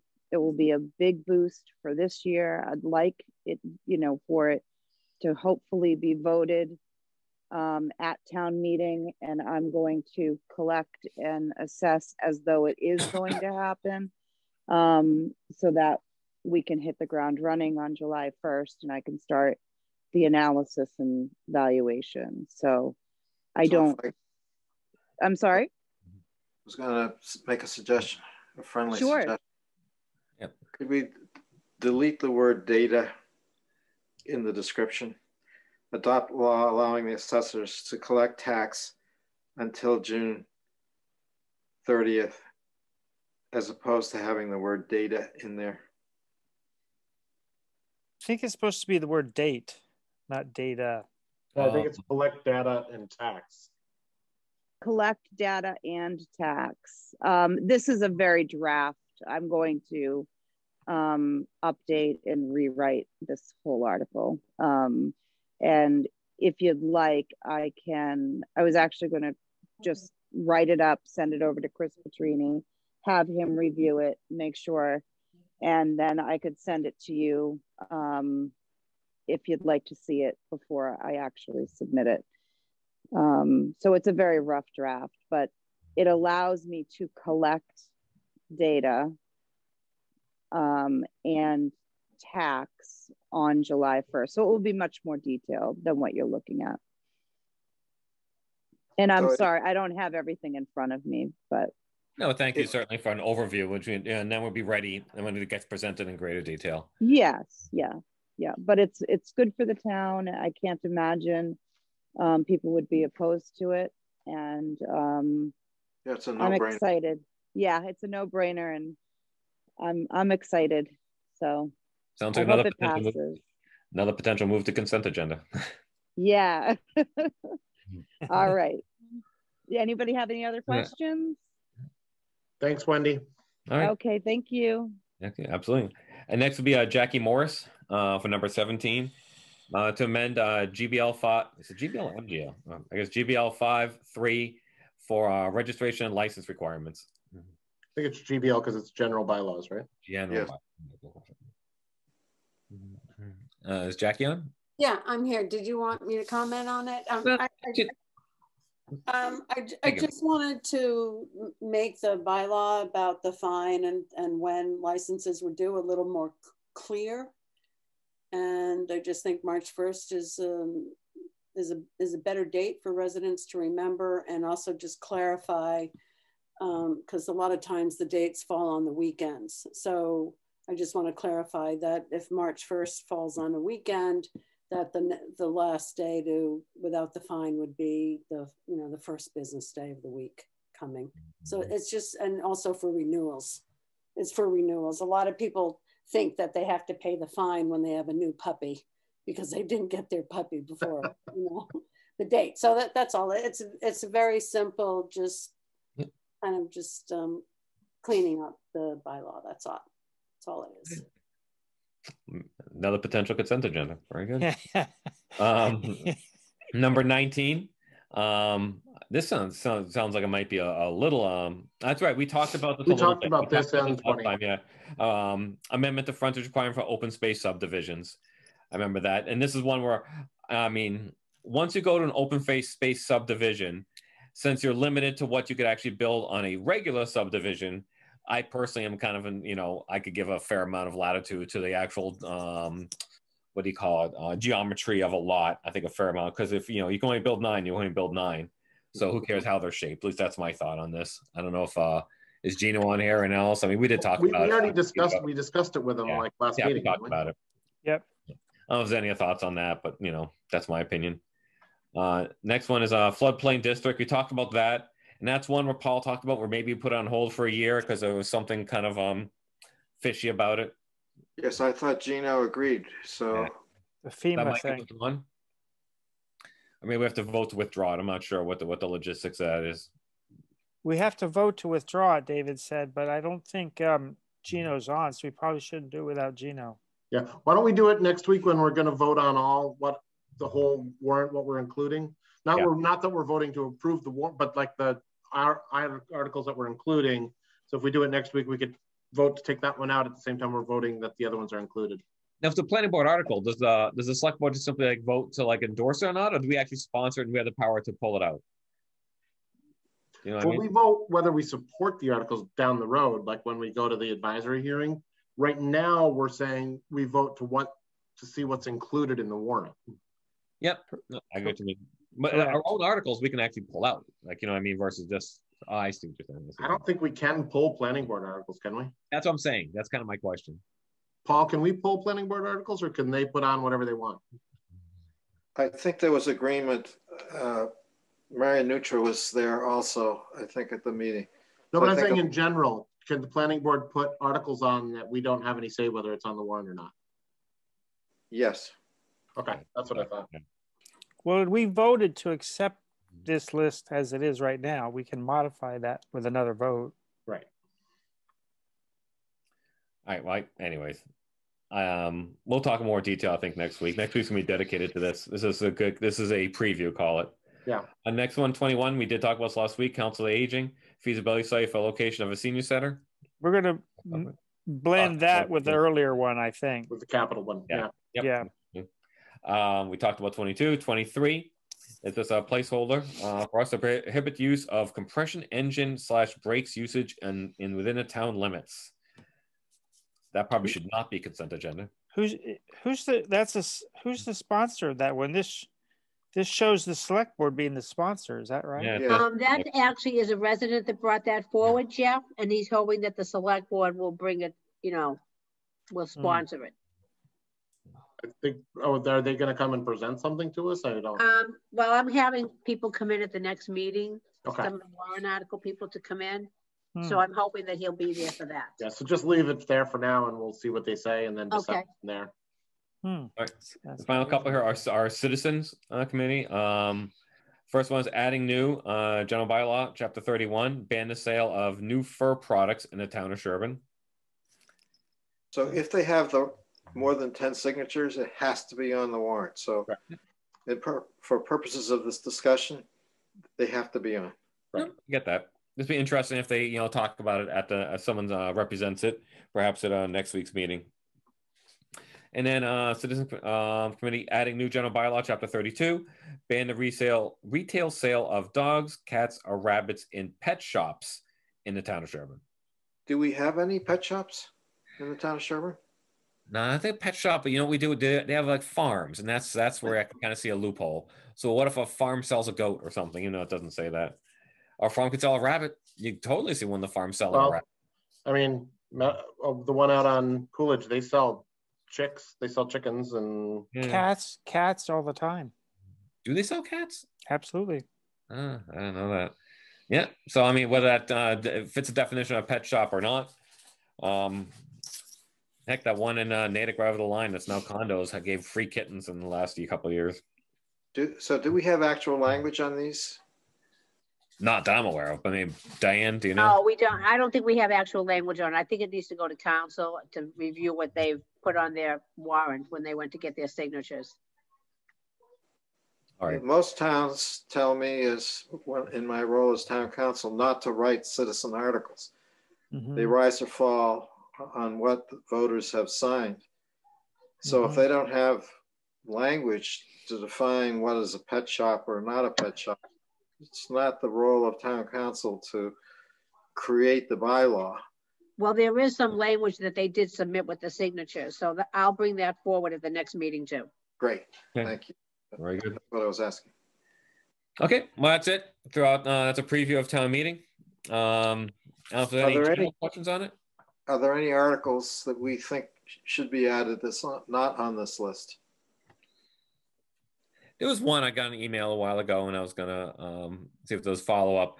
It might be there was about a banning of plastic bags in the town of Sherborn. So that's another one. Yeah, a number of my towns have done that. Yeah. The problem with plastic bags is that the wind catches them and blows them, and it does terrible things in the ocean to fish, and wildlife, and even not in the ocean, like the birds and stuff like that around here, around terrestrial. The only thing is to remember during the pandemic, they sort of suspended that at a lot of places because people couldn't use the reusable bags because of the pandemic concerns, I think.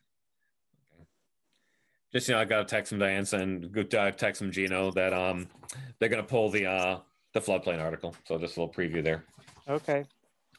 All right. That's it. That's it for that one there. We'll move on to agenda item number 8. Department of Space Needs. It sounds almost like a building council of aging inspired thing. I know we probably follow up on the discussion we had before. Who's taking the lead on this? Is this a Sean thing? Jeff, I think it was you, right? Oh, was it Jeff? Okay. No, I don't think I. Well, we talked about, I think you and I talked about, Jeff, having a group of people get together, like I know it was COA, it was the Historical Society, it was the library, the community center. I think we wanted to try to get a large group of people to discuss, and Sean, as the buildings court, you know, that we need to discuss what the best use of all the spaces are and what the needs are for additional space. I think, so what's going on there, you're right, George, I forgot that. I think the COA article will cover the majority of that. And I think the library has a sub-team working on the museum space right now. We could add someone to that if you want. So on the museum space, they've created a sub-team of 3 or 4 library people and 3 or 4 historical society people to look at that space. Okay. And so, then, so has there been any discussion with the community center about that? not yet. Or, we'll need to do that, but that will probably revolve around the COA project. I think that's one of the things we'll have to, you and I talked about that last time when the COA was presenting. I think that will have to be addressed. And it relates to the lease is coming up also for the community center with the town. The foundation lease comes up, I forget, I think it's next year. On the museum piece, Jeff, I think that my recollection is that when Saltonstall made his gift, he required that the museum have space in the library as one of the conditions of the gift. So there may not be the flexibility to put the museum anywhere we want. I think it's required as a condition of the funding for the library that it be in the library. But it was always at town hall before, so now we're proposing moving it to the library. Yeah, so let me just go back. I think you're partially right, Paul, but it was actually the original Dows in 15. George Fisk can explain this to us. George has turned on his camera, which I'm going to take as meaning as he wants to speak. I don't know if I want to. And if he doesn't want to, I know Margot can, because she's on too. Yeah. So I'll try to give a brief on this. It is not the Saltonstall family. It's a fellow by the name of William Bradford Homer Dowse.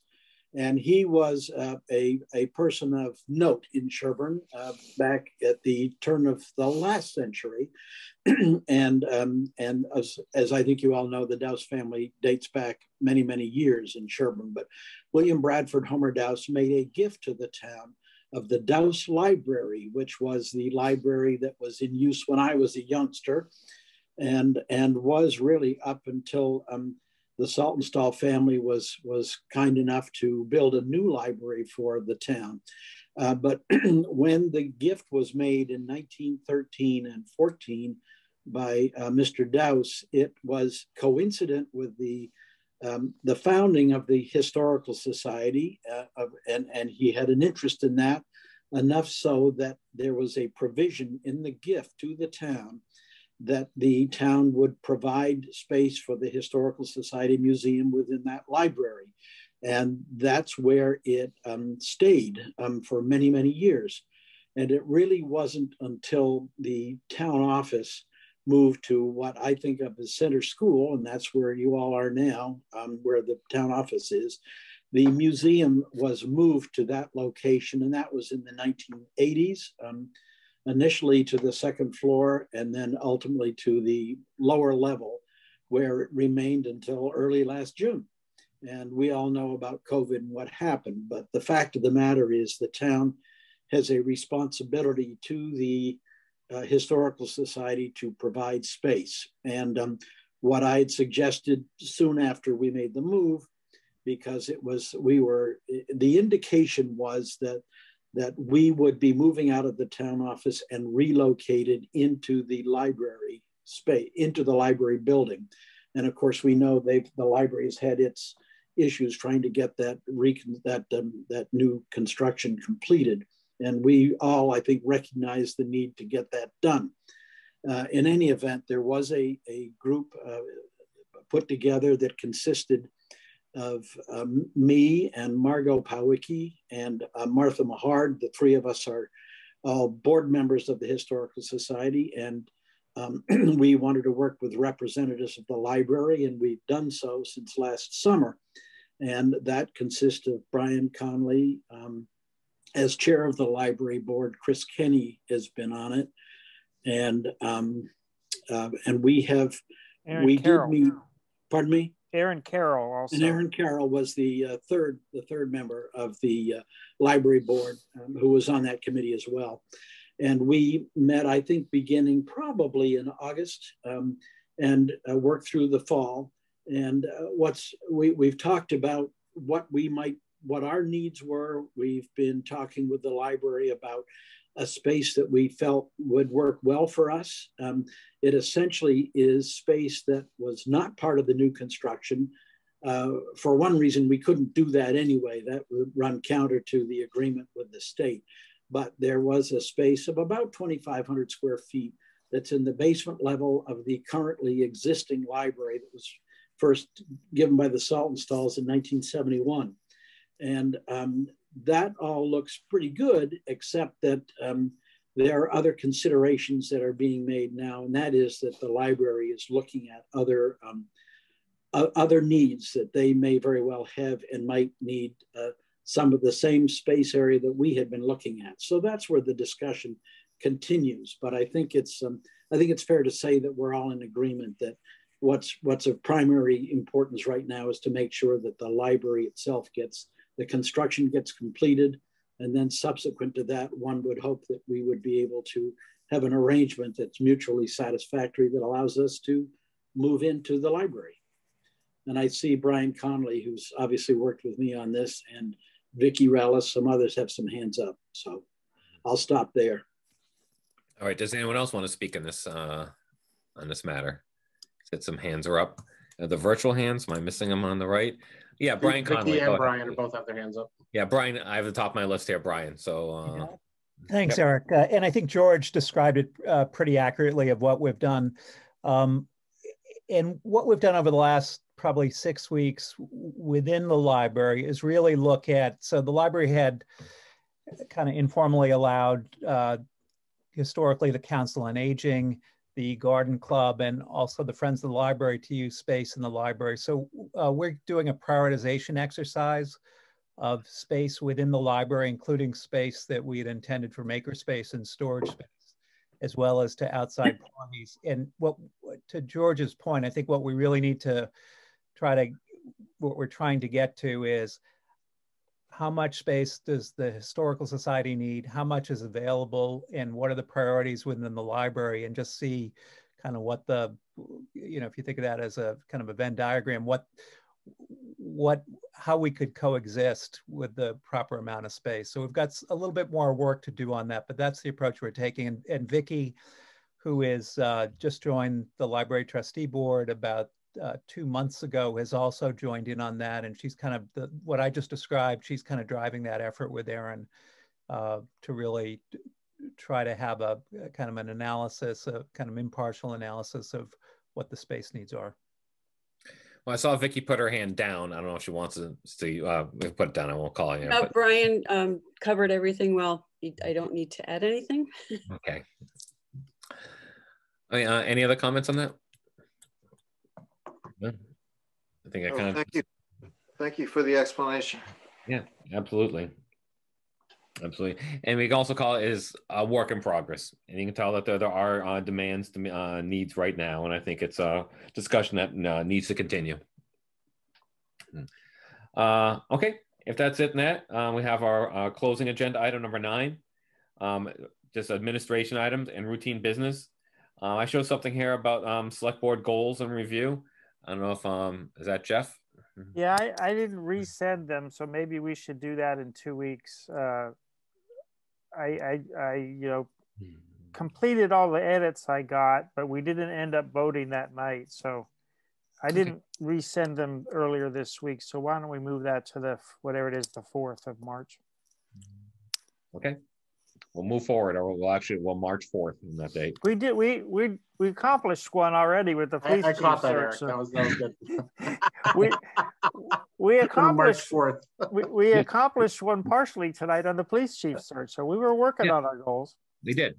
I was very happy with the progress we made at the previous meeting. Absolutely. Any other select board reports? in general? The only one I did comment on sooner, just about the passing a transportation bond bill, included a potential 100 million for roadway improvements for municipal owned roads that are state numbered route. And I think Sherborn could take advantage of that. I think we're well positioned. Oh, sorry, Eric, go ahead. No, that's the only thing I was going to report on, just to keep our eye out on that. See if that gets executed in FY22. Yeah, just to reiterate, you did mention our meeting earlier, and a lot of people weren't on here at that point. But just to recap, the police chief search committee did vote tonight to hire a consultant. We conducted interviews with 2 firms and clearly thought one was superior and decided to pursue working with them. So I think we're making progress and on that front. I just wanted to report that as the chair of that committee. Yeah, very good. Any staff reports? Anything from either a finance director, assistant town administrator? Not to put you on the spot. I don't have anything, George. I don't know about. That's Eric. That's Eric. That's the chair now, Diane. So I'm sorry, Eric. No, it's only the second time you've done it tonight, so let's take it as a hint. I'm so sorry. I don't have anything. Maybe Sharon does, but I don't. I let it slide the first time. Just 2 quick updates. I did send an email to everybody. The certification of our free cash and Schedule A is imminent. It's been in the we've had our data to them for about 2 weeks now, and I guess they're just really bogged down. But hopefully we'll hear tomorrow. And I did send you an estimate on what I thought that would be. And the other thing is I just wanted to let you know that I am going to be working closely with David and all the department budget makers on creating an IT budget. And hopefully I'll have that to present at the next select board meeting. Very good. I had a question. I don't know if it's for you or if it's for Wendy or Huma or maybe even the collector for Pam. But given that over this last year, houses in rural areas or houses in Sherborn have been increasing and selling higher, and there's been a fair amount of turnover. Do we think have any projection of that'll do on our tax revenue for next year? That's a Wendy question, I think. Yeah. Wendy, you're still? Yeah, Wendy's still here. I'm still here.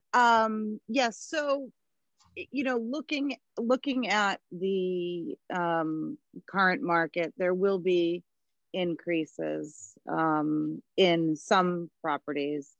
There was 692 homes this year that increased in value. And, so for all of the sales for for calendar year 20, I will use in my analysis for 22. So the sales that are taking place now won't be used until 23. Okay. So I do see an increase, and I'm already predicting, and it's actually a conservative number of about $300,000 in new growth. And then there's another topic I needed to discuss with the select board. I don't know if you want to get into it tonight. It would take me probably about 5 minutes to explain about some potential growth for the town. I wouldn't mind hearing a short thing, but we can't discuss it. If it's through discussion, it has to be a standalone agenda item. But if it's worth especially discussing later, I wouldn't mind hearing a brief synopsis of something that at least we can think about. Yes, so it's very brief. So the Department of Revenue has changed their guidelines for utility companies and their valuation. So for towns that were in certification year, there were 71 towns. They were directed to have their utilities valued. And when I'm saying utilities, we have N-Star Electric and N-Star Gas. So those are our 2 utility accounts. The town is to have those independently appraised and no longer use the net book value, but to actually use full fair cash value. So what will happen is for fiscal 22, 71 communities, they saw a 46% increase in their valuation. Right now, and this is again just off the top of my head, right now our utilities are assessed at $19,116,000. So I ran the numbers, and if we got, say, the 46%, which is the standard, we would be bringing in an additional valuation of $8,700, which would bring in approximately $170,000 in taxes. That being said, we are being asked to increase our overlay because the towns that have taxed they're being challenged. It's already been successfully for the side of the assessor. We received a favorable action, and so we don't know why these utility companies are bringing it back to the ATB, because they've already lost cases. But I think they're going to try to elevate it. Paul, I don't know if you've heard about this or not. So what we'll have to do is we will have to retain, we may have to give the $172,000 back, and we won't know until litigation is over whether we have to or not. So we're going to have to somehow create a separate fund to hold that money. There's one other caveat with personal property. The utility companies or any personal property account only has to pay 50% of their third quarter actual bill. So we will get half of the taxes owed, or 3/4. So we'll get preliminary first quarter, second quarter, and third quarter, but we will not get fourth quarter. So we'll end up with, let's just say, $125,000 in payment that we may have to, if it was lost on a state level, we would have to refund. So, it's complicated. I'd love to, call it new growth, but so that's essentially what's happening. But I thought you guys should know about it, because I'm sure the topic's going to come up. I've already spoken with Stephen Tsai, and they do not want us to consider it new growth in the budget, because then if we have to give it back, it's going to really, cause a hardship to the town. So aren't you glad you asked? So if I could just add a couple of things to that. Sure. First, the last time I looked, we're talking about the largest taxpayer in the town. Yes, we are. And the second point I'd make is that the litigation process only starts at the appellate tax board, but from the appellate tax board, they have a right to go through the whole court system. To the SJC, yes. So they could elevate it. And so they're not willing to give up on the losses they've incurred so far, because they want to go the whole way. Yeah. The third thing is that that's why you have an overlay surplus, that where you are anticipating the need to make adjustments on money received, it should be put into the overlay surplus. That's what resides. So the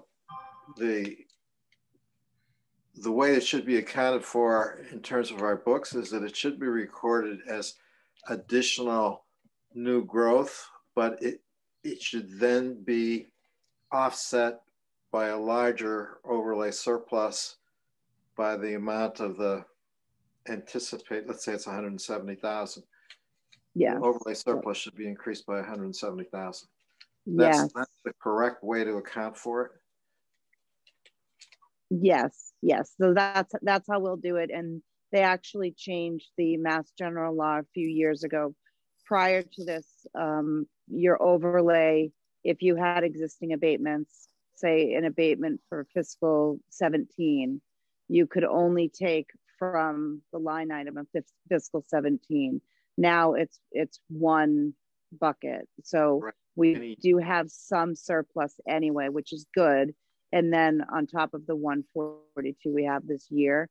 So we may not have to do the entire 125,000, which is good. So I just have to run those numbers, and Sharon and I will get together and take a look at those. But thank you for that. And as this evolves, I think we will do a standalone agenda item on this. It sounds like it's very, very interesting. It sounds like something's coming through. But I do know, and also in the administration, that the utility companies do have a fair amount of influence on a lot of stuff there. I don't know if the Lawrence incident has maybe like weakened that in some fashion. Maybe they thought they're getting away with too much. But whatever else, it'll be interesting to see this, particularly utility companies in Sherborn, where we have, what do we have, 2 transmission easements? Yes, I mean, so, right. So we have 2 impact. Utilities, right. So they're called the personal property 504. We have 2 of them. We have to, it's $2,500 per account for them to be evaluated, to be valued. And, so I had to ask for 5,000 in my budget for this year, but yes, so it's 2 accounts, and hopefully will prevail in a few years when this, but it does cause, some trouble for us. So I just want to make sure we're protected. I guess what I'm trying to say is that the utility company makes a real impact on Sherborn, because those transmission lines are largely not to the direct benefit of the community, but also for the region and for other communities. Whereas I think utility companies' presence in other communities is simply pipes under the ground or under the roadway, which directly provide benefit to those residents. Either way, I don't want to get into a huge detail with an agenda item. Does anyone else have anything official or quick about this? All right, I probably do want to move on to some extent there. Thank you so much, though, Wendy. That's oh, thank you. And sorry again, I wasn't prepared, so I did my best. No, and this is just simply a report, and I consider a preview for some more detail. And it is interesting. I think it's very interesting. It is very interesting. Yes. If you can't tell, I deal with utility companies in my day job. I was on a governor-appointed committee that looked at some of the restoration requirements they had to do, and people understand how I consider they're tightly regulated on a prescribed thing, but yet there's a fair amount of latitude that they're given, and a lot of exceptions to so many rules and regulations that Yes.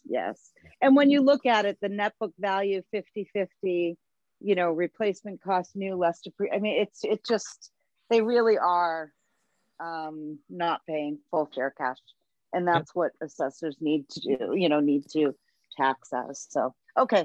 Absolutely. Thank you. All right. Any other reports? So okay. So I guess what is it? I know I've done this many times. I'll take a actually. Here's it. So do we have to move to close this meeting? I can't remember, and then open an executive. Did you move to adjourn to executive session? My brain is fried. We'll see how I do in executive. Yeah. Me too. All right. I'm with you, Eric. So for the agenda items as previously read by Diane, the Assistant Town Administrator, I as Chair do deem that a executive session is warranted, and I move to move into such an executive session. Do I have a second? Second. All right. All in favor? Jeff. Aye. George. Aye. Paul. Aye. And I am aye as well.